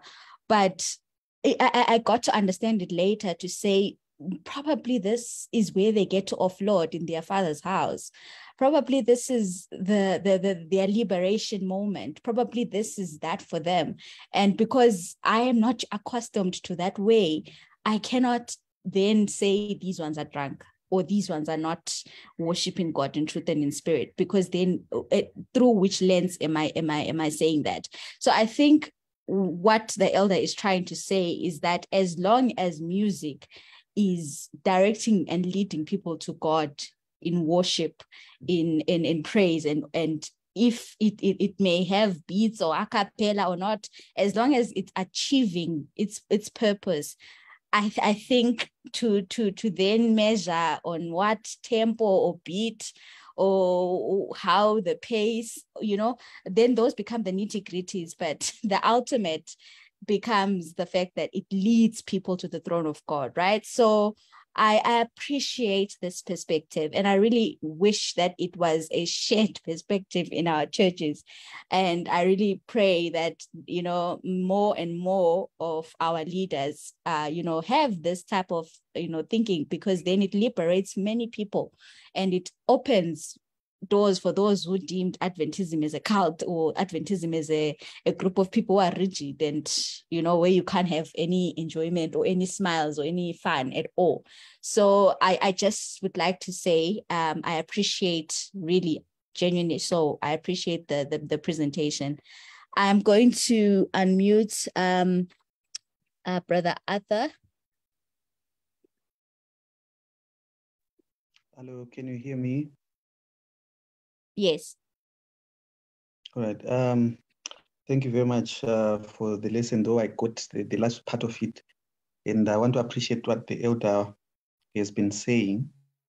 I think we need to have more and more of these conversations as a church, because they help us to grow and to mature as much as you are saying. Let me just try to rush through the points that I'm trying to make. I think I want to say firstly that I want to believe that worship should be a response that we express in reaction to experiencing the presence of God or the goodness of God. What I mean is, even when angels are pictured in heaven, whether in Revelation and everything, where they are saying, worthy is the Lamb. Of course, we're not told the notes and the whatever the structure of the music, but it is always a response to what they are experiencing. So, which makes that experience genuine and original. What am I trying to say? I think sometimes we try to make worship not a response. Like we already are trying to impose a certain response before we experience the presence. I don't know whether that makes sense, because we may not necessarily need to detect how a person can respond. Let me try to break it down again. There's an episode, probably Daniel and John or any other prophet, where they came into the presence of God, and the presence of God overwhelmed them. And Daniel says he became like a dead man. It was something that he was experiencing because he's reacting to the presence of God. But it didn't therefore then mean that we now have to prescribe that when we come to church, we should be on the floor as dead men, if you get what I'm trying to say. So it's not like we prescribe the reaction, but we try to focus on trying to experience the presence of God. Then some of these things that we're trying to mandate, they usually take care of themselves. When like the song says, the Lord is in his holy temple, let all the earth keep silent. We don't keep silent first, but we first experience the presence of God. Then the appropriate response will follow. When we have experienced God, we don't need to say hush hush to whoever, but sometimes I feel like it's the opposite. We try to mandate the controlled environment when we're not even experiencing the presence of God. Then well, whatever I will say, the second point is an issue of unity versus uniformity, because as much as we want to have uniformity, people sounding the same, doing the same things, having the same emotional responses, it doesn't necessarily mean they are united. Unity may mean we have different ways of expressing ourselves, even at an individual level. Yeah, I appreciate that we say, no, there's a certain culture where we're saying as a collective culture, if I'm talking about the Ndebeles in Zimbabwe, where I come from, maybe they have a common way of presenting themselves, whether in public or in the, but it doesn't mean each of those Ndebeles doesn't have an individuality, you know. So sometimes we try to erase the individuality of a person at the expense of the collective group, because we have concluded that the collective expression is what is acceptable. Yeah, because even as individuals, there are certain of us, when the preacher is preaching, we say a lot of amens, but some of us are just quiet throughout the sermon. We understand what the preacher is saying, but our personality doesn't make us be more expressive. So we need to balance all those things, that yes, there should be order in church, yes, but we cannot control how someone is responding to the presence of God. Whatever I will say is still what the presenter has said already, because there's this controversy that we have. There was this debate on Facebook the other time that I followed, where people in South Africa, and I know most of us here from South Africa, were complaining about maybe Zimbabweans who are in South Africa in SDA churches, who are now almost like prescribing how the services should be conducted, you know, because where they come from in Zimbabwe, generally there's a consensus on what Adventist music is, or what Adventist standards are. So what I see even on video, where South Africans, they dance, you know, twist here and there to the normal hymnals. I think SK said something about that also. The normal hymnals, and people are swaying here and there. Where I come from, it's not even acceptable.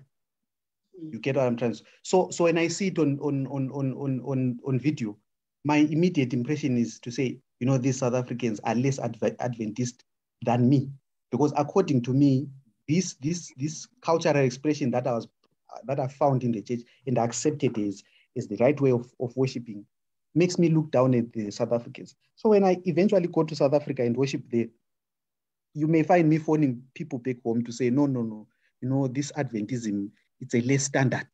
These people are not serious in that. That's a maturity, which I think the elder was saying, to understand that people are different. We're not all the same, but in spite of our differences, we could unite and be one people. Then the last thing that I want to mention is when I was privileged this other time to worship in a campus, university campus church. That was Solusi anyway. They had invited some prisoners from Kami prison near Solusi to come and sing for us during the service, Sabbath school service. And these guys were coming to sing what we term Imbube music, which is more a cultural Ndebele Nguni kind of music. You know, I was so uncomfortable because I've not been exposed to such music within my. I don't know how they pulled it off at that at Solusi University Church. I don't know how they pulled it off, but for some reason they brought these guys. They were singing that music, and if you know Imbube, they were doing all those the dances in church, and those ashe and all those things were done during Sabbath. And now I had to sit down and ask myself, what was wrong with that? And by the way, all that music was gospel, as in it had a message. It had a message. But that's that kind of music is more culturally appropriate to the Ndebeles or the Ngunis, if you will. And And I'm thinking of another thing to say.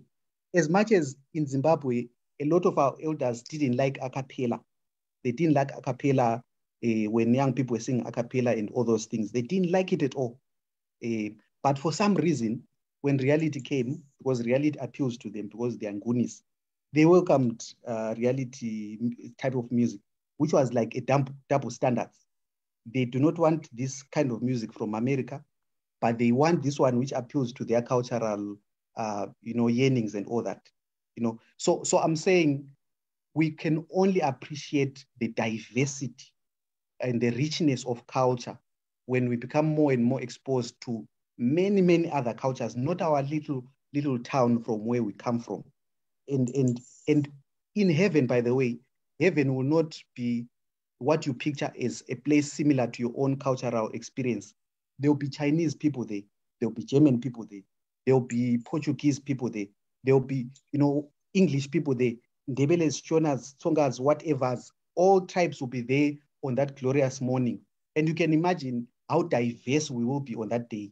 But all of us expressing our praise and worship to God in whatever way we understand, but all of us will be united. We'll be one in whatever. And anyway, the Bible then says we'll learn a new song. Probably that's when we'll learn the heavenly culture, eventually, whatever that means. But right now, we're all using our cultural understandings. Thank you very much. Thank you so much for that powerful comment. And also just to add, to say, we are not trying to shove anything down anyone's throat. It's okay to have a preference, right? If you like a cappella and it draws you closer to God, then stick to that. But those who do not like a cappella, do not then look down upon them, right? As you would also not appreciate anyone looking down on you as well. So I think these conversations are there to just let us learn about what music and worship is in general. Then you can according to your conviction and the Spirit leading and your studies and, your journey with God, you pick what works for you. I always say to people that, for example, they go to a church and then they say, that church, they do this, then move from there. We shouldn't always feel the urge to change the way people do things when we find them doing their things the way they believe to do their things. You move, you find a church that appeals or suits your need within the Adventist circle. If you've noticed, the Adventist churches are different. Adventism in America and Adventism in South Africa, two different things. In Zimbabwe, Adventism and here, two different things. So I think it's all about, finding yourself in the Lord as well, because if we try to have one spoon feed everyone else, then it also becomes a problem. The standard should always be there, which is obviously is the doctrine and the content of the music sound. Then the beat and every other thing, then I guess then can be your preference and what you are convicted with. Because I don't want us to go out of this then feeling like, we need to go out there and change everyone else who still likes King Herald's because they think it's holy music. If that draws them closer to God, then it's fine. If it doesn't do it for you, also it's fine, but let's not try to, be more theologically correct than other people and then in turn undermine them and have this superiority complex where we feel we are the chosen ones and we've got this golden treasure of understanding music and everyone else is going to hell. So just to also add on to just the objective of this lesson as a whole, I am going to unmute Van Heerden and Lloyd. Okay. I think with the last comment by the elder, I think we are now, you are now almost addressing my question. I'd say sometime, okay, first of all, what I was driving at is actually the slide that deals with secular and sacred. You also touched it when you commented, and that's why I'm saying that you almost touching on my question. My question basically what I'm saying is that the line, the thin fine line that separates the sacred and the secular is now blurred. It might have been distinct 10, 15 years back, but now that line there has been blurred out to a point where if you were to say this is sacred or this is secular, you might then be policing, as you had earlier, as some commented earlier stated, that well, we would be policing people if we said that this kind of music is not acceptable and this music is acceptable. So even by drawing that that chart that has the sacred and the secular, are we then not policing people? Because that was the thrust of my question. How do you separate the secular from the sacred? You know, some years back, there was this Adventist friend of mine that got married, and then the DJ didn't show up.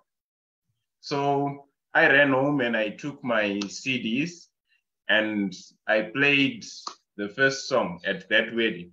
The pastor immediately came to me and he told me to stop, and he was going to have a discussion with me when I come to church. Oh, was it the pastor? Yeah, I think it was. Yeah, it was the pastor through the elder.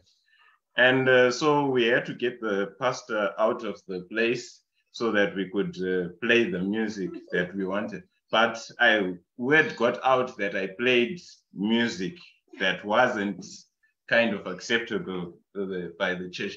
And I almost got into trouble for that. Well, all I'm saying is that there's music that I listen to that I will not play on Sabbath or in church. And that music, when I look back at it now, I'm thinking that maybe that music was even better. Maybe that music was better compared to some of the music that is out there in this day and age. And if we are going to say that that secular music is sacred, if we are going to label that secular music as sacred or vice versa, which standard are we going to be using?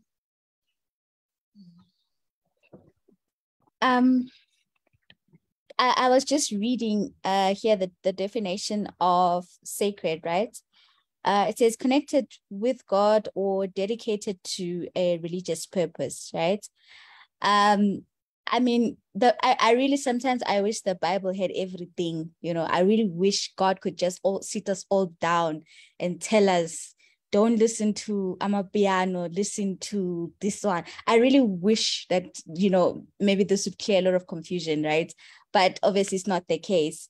I'm assuming, in my opinion, you may disagree with that, but my assumption is that anything that brings glory to God ceases to be secular. So if, for example, the beat, that's what I asked initially, because in my understanding, the content of the lyrics make the music, and the beat supports those lyrics, right? So this is why I asked initially that, is there an evil or is there a secular beat that is, you know, defined as this is a beat for the world, you know?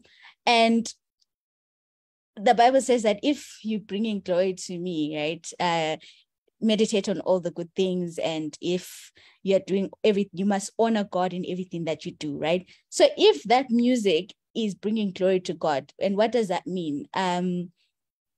The lyrical content, because that's the basis we can use. Because I personally haven't studied music deep enough to know the Illuminati beats and to know the gospel beats. I can only at this point, you know, define it based off the lyrical content. So if the lyrical content and the intention behind the composition of that song is for people to direct their praise to God, I believe it ceases to be secular. Because, for example, Facebook, right? Like the elder said initially, that before people were not even on this platform because it was demonized. There's a lot of content on this platform that is not godly, but there's also content that is godly on this platform, same platform, right? So now the beat now, is it like, I'm still trying to get to that, to say, is the beat the one that we are judging here? Or because obviously we cannot be playing anything that doesn't bring glory to God in a church. So because then it defeats the purpose of that gathering and the name church itself. I am assuming that you are then implying the beat from outside. So we say the beats from outside using godly or Christian lyrics. So I'm trying to say, is that even still secular at that point? I don't know if I'm Thanks, Melissa. Let me just go straight on point. Religious music is that a type of music that is performed or composed for religious use or through religious influence. And scholars have agreed that it may overlap with ritual music. And I want to be straight to the point. Go to Nigeria, you can't go to any place of worship being a male without covering your head. It's taboo, period. Come to Southern Africa, a man cannot go to a place of worship wearing a hedge. That's why I said a society's culture is determined by individuals. Same people, you can't worship God with an uncovered head. And this one says you can't do this. The same beat that you are asking. Go to Central Africa, Tanzania. I think some of you have seen that I'm promoting Sunny music. Those guys from Rwanda going up, they play instruments, wire in church. But look at how they view it. Everything is for God and nothing else. The same music style. That's why I'm saying, I said in the presentation opening remarks, I'll try to water down to our level, because what these guys are asking is not what they want to ask. It's a subject of another day. I have stayed with the people. Not everything is diabolic and satanic as you think. The devil is not as black as we paint him. I stayed during our research with people who were making this Nare music, the so-called Mbira Dzewadzim. You cannot. That's why it's still referred to as a sacred instrument. But when it's in the hands of the wrong person, it does not perform anything. We tried to work with it, nothing happened. But when the real person who is possessed by this spirit is having the instrument, wonders were performed the whole night trying to sing. Because during the research, when you are doing musicology, you need to go and stay with the people. You do your ethnomusicology, you do researches, you stay with the people. Nothing will happen to you. But as soon as the person is in control with, so the worry of these young people, there are many artists who are singing the same song. That same song, you can sing it and still give to the glory of who? Of God. But if you are possessed, that's why we are saying the so-called prophets, you can go to their church, sit with them, play with them, eat and share the blankets. If you don't have the spirit of Elijah, nothing will ever happen to you. So we demonize everything because we use a blanket statement. But the bottom line is, I didn't want to say this, if you don't have that connection with God, whatever you do, whether you are eating or you are talking or you are preaching or you are singing, do it all to the glory of who? Of God. That is the bottom line, the main purpose of this media lesson. The presentation is to say so many things can be demonized by people, but it's God himself who knows. That's why God does not judge us as a church. Though to some extent we say so. We are judged as individuals. What was your relationship with God? There are many people who are going to be saved from the background that we have even labeled them as unfit for heaven. So the question is, there are many styles that you may call with the same rhythm, with the same a melody that has nothing to do with God, but people can be drawn to God with the same. If a group of people agree and they are in the same understanding, there's nothing wrong. In Zimbabwe, you can't play a full orchestra. I'll be very blunt. You can't play a double bass, even a bass guitar plus a drum kit in Zimbabwe Adventist. That's taboo. But the same instrument is played all over. Go to Southern Africa, you see so many groups, they play it honestly and earnestly in church. And they can say, thus says the Lord. So who is using the instrument? Where is it being used? What is the occasion? To which group of people, to which culture is the one that determines whether you are worshiping God. That's why I said, if you see the orchestration layout of that which will come from heaven, most of you guys will say, is this heaven? The good news is it's only those who will be saved who will meet it. Because there's a double tuba, there's a cello, the one that you see on the police band, the one that makes the graves to open. In the twinkling, the trumpet shall sound, and the graves will be open. I wish you know which instrument will be blown there. Go and read and tabulate it step by step. You will see the type of instruments, the noise, the sound that will be produced. You remember how many kilometers, how many thousands of miles from earth to heaven. And as soon as they are blown, the sound will come to the earth. Imagine if that type of music can be played in church. That's why certain things are, the hidden things are for the Lord. We will understand it by and by. Things that we did not believe, we will now believe.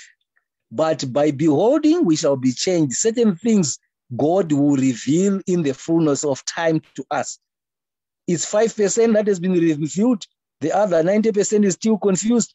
5% is still resistant. Time shall come. Whatever you do, do it to the glory of God. I've sat down with many people during the researches of music.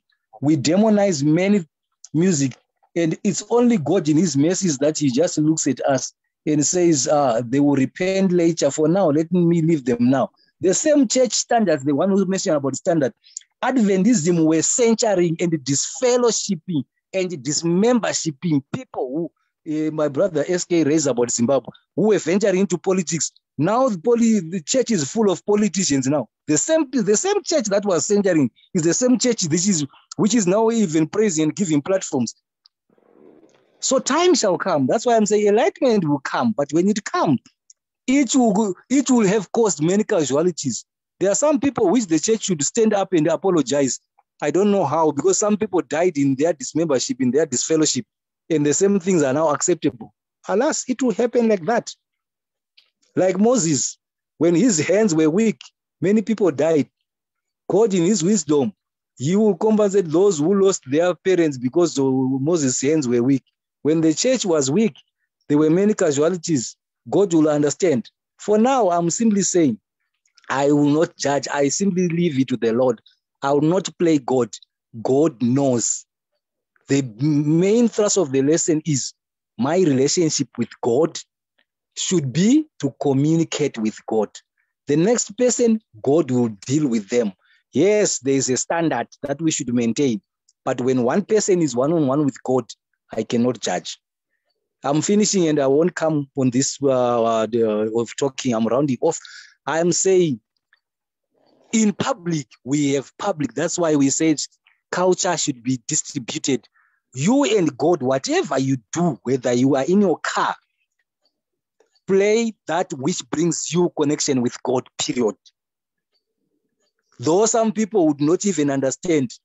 Some people can demonize you like what they were doing to Elisha. But God knew that Elisha was a servant of God.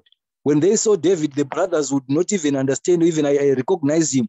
They were saying, we know you. Go to 1 Samuel chapter 16 and 17.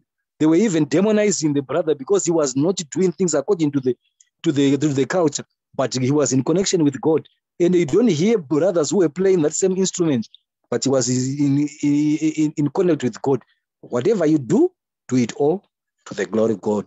I love you all, and I love this platform because it opens the minds of men. Certain things I remember my brother Mwemba was presented. Spiritual things are spiritually they are spiritually descended. Right. Thanks. My wife is whispering in my side. She's always supporting us. We will understand it by and by. Yes. If we haven't, we pray for you. There's a hand, my elder, before you say your closing remarks. I think it's Brother Lloyd. All right. Happy Sabbath, Church. Hey, thank you very much for such a powerful presentation on music.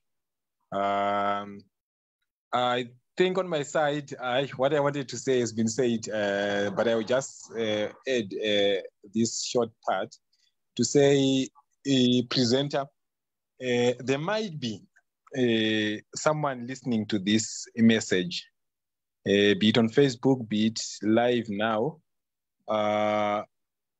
who may seem confused. I believe some would say that because now you have presented everything, but there is someone who might want to ask, especially youth, to say, where is the overlap?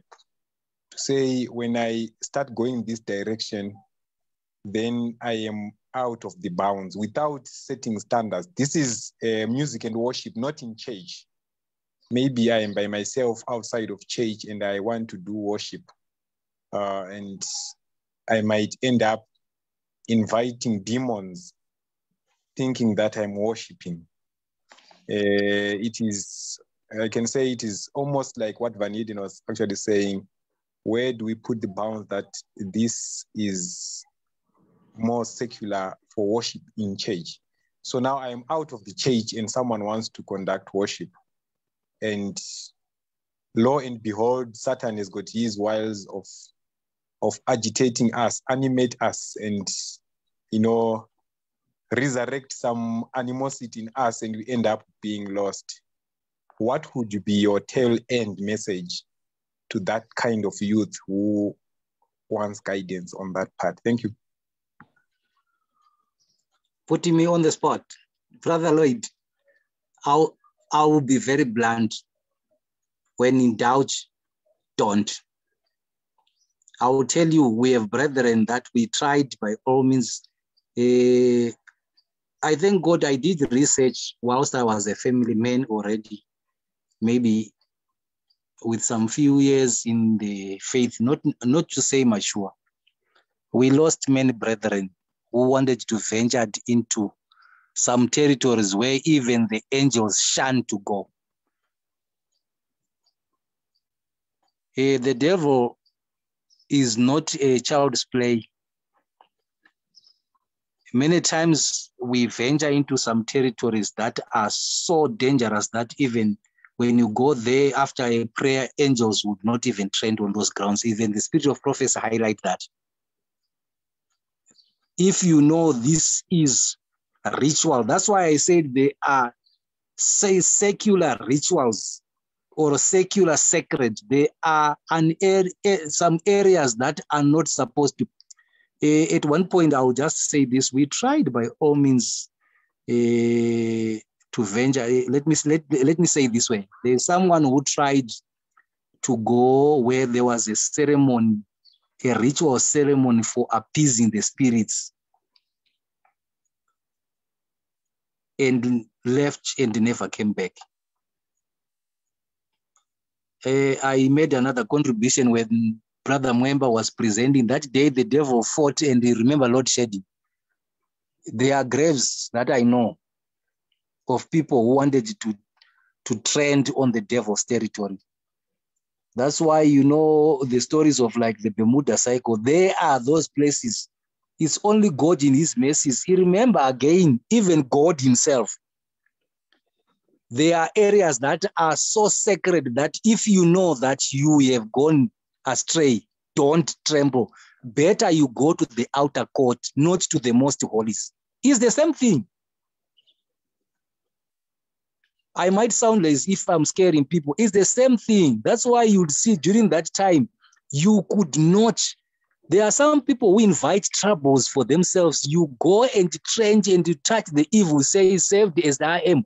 You go and touch the holy things just to the pulpit. It's the same thing. If you are not fit, because that's why I say the time, if we can have another, I will give you practical example where I even ended. I will tell you when they are doing this, thou shalt not. There are some people who are inviting unnecessary problems. There are specific ritualistic music that you should not even tremble because you will never come back. Because when they are performing, and I'll tell you the occasion and the time, when those drums, especially the three-legged, some of you use the three, you don't know what it means. You know, the traditional, what do you say, Mapfiwa, on the way they put the pots, and you see when they are putting the roof of that traditional three, they have those lines which are triangles. It's not as triangles as you think. They are not done by anyone anyhow.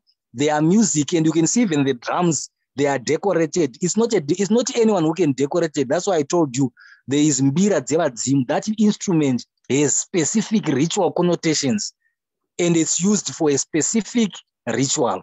That's why on this one you can see it's there. Sacred, not performed or composed for as a ritual. If time would allow, we'll get into that one.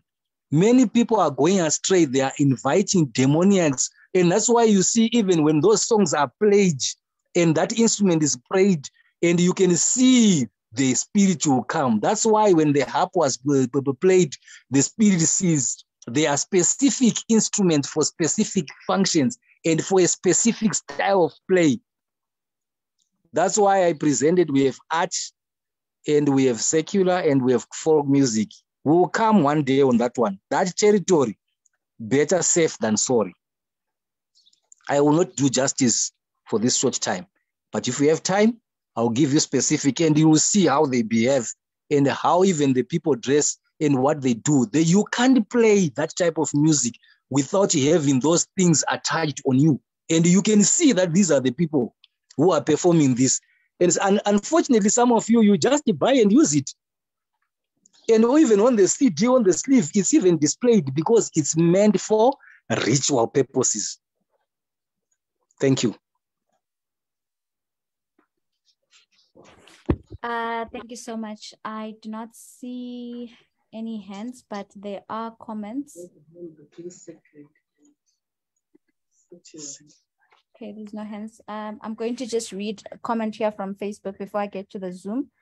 Atiho Mlanjana says, Ellen White in Messages to Young People encourages the use of God melodies from secular music in the enhancement of our music. Okay. And then Brother Lloyd says, the lure of popular music, I feel alarmed as I witness everywhere the frivolity of young men and young women who profess to believe the truth.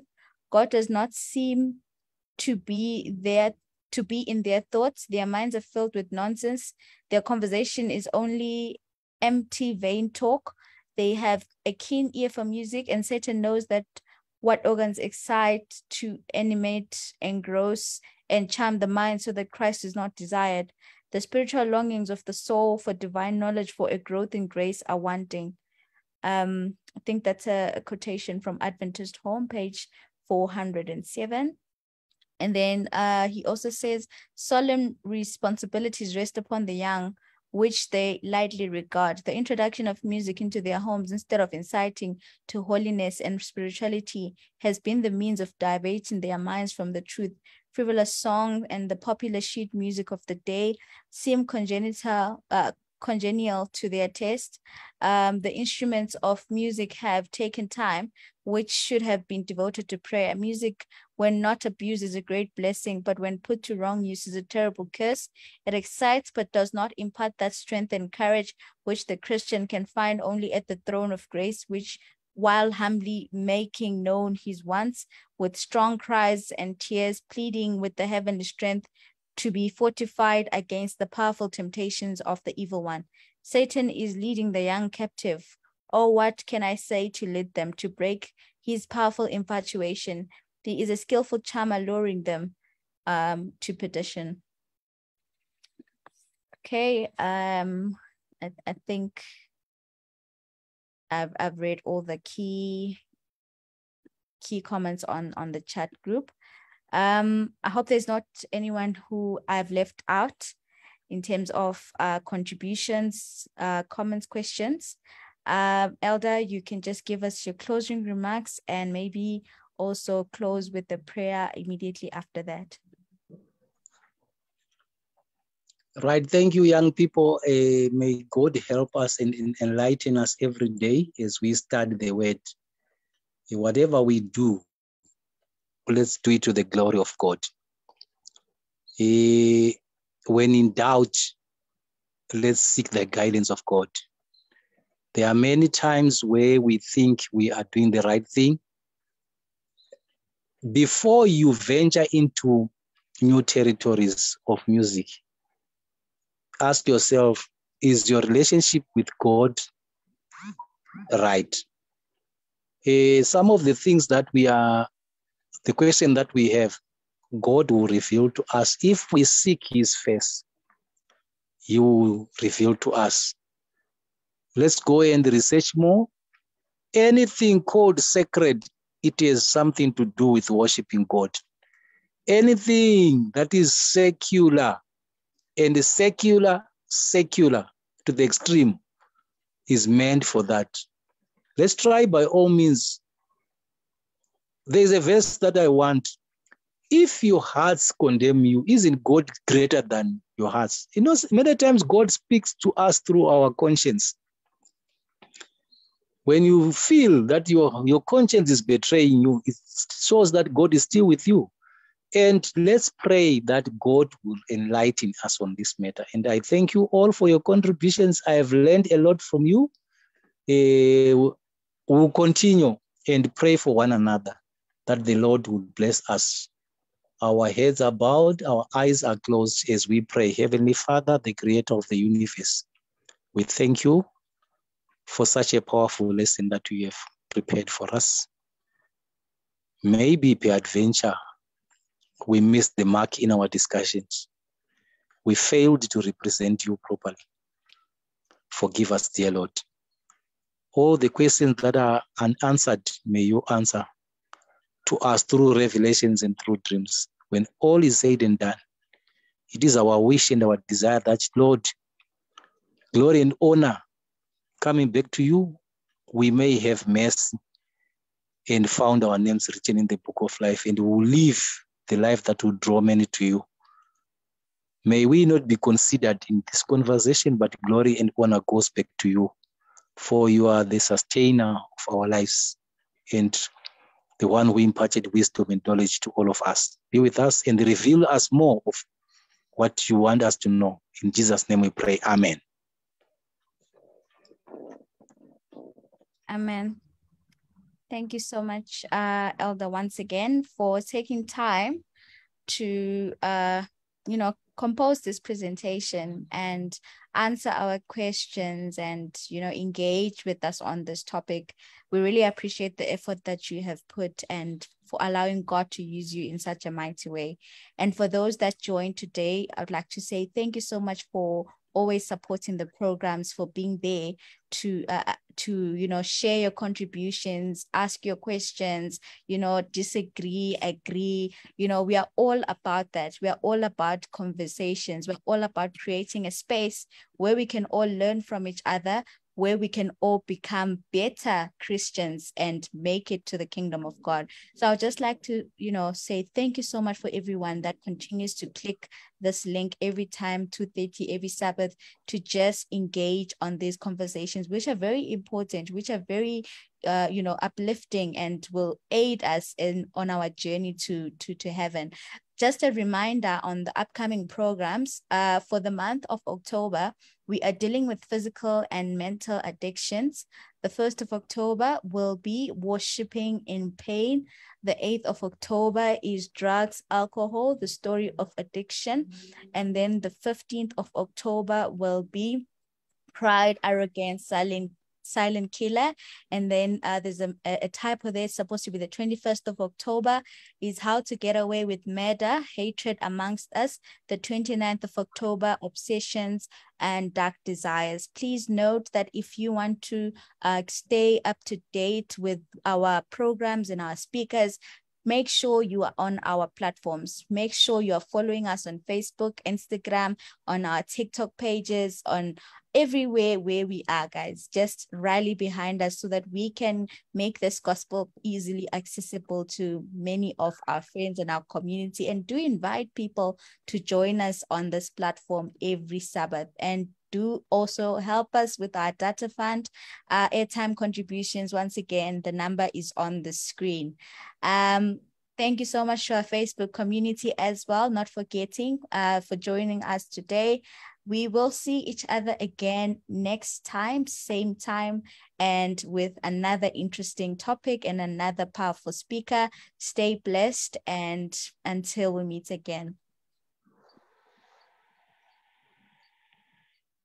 Thank you. Goodbye.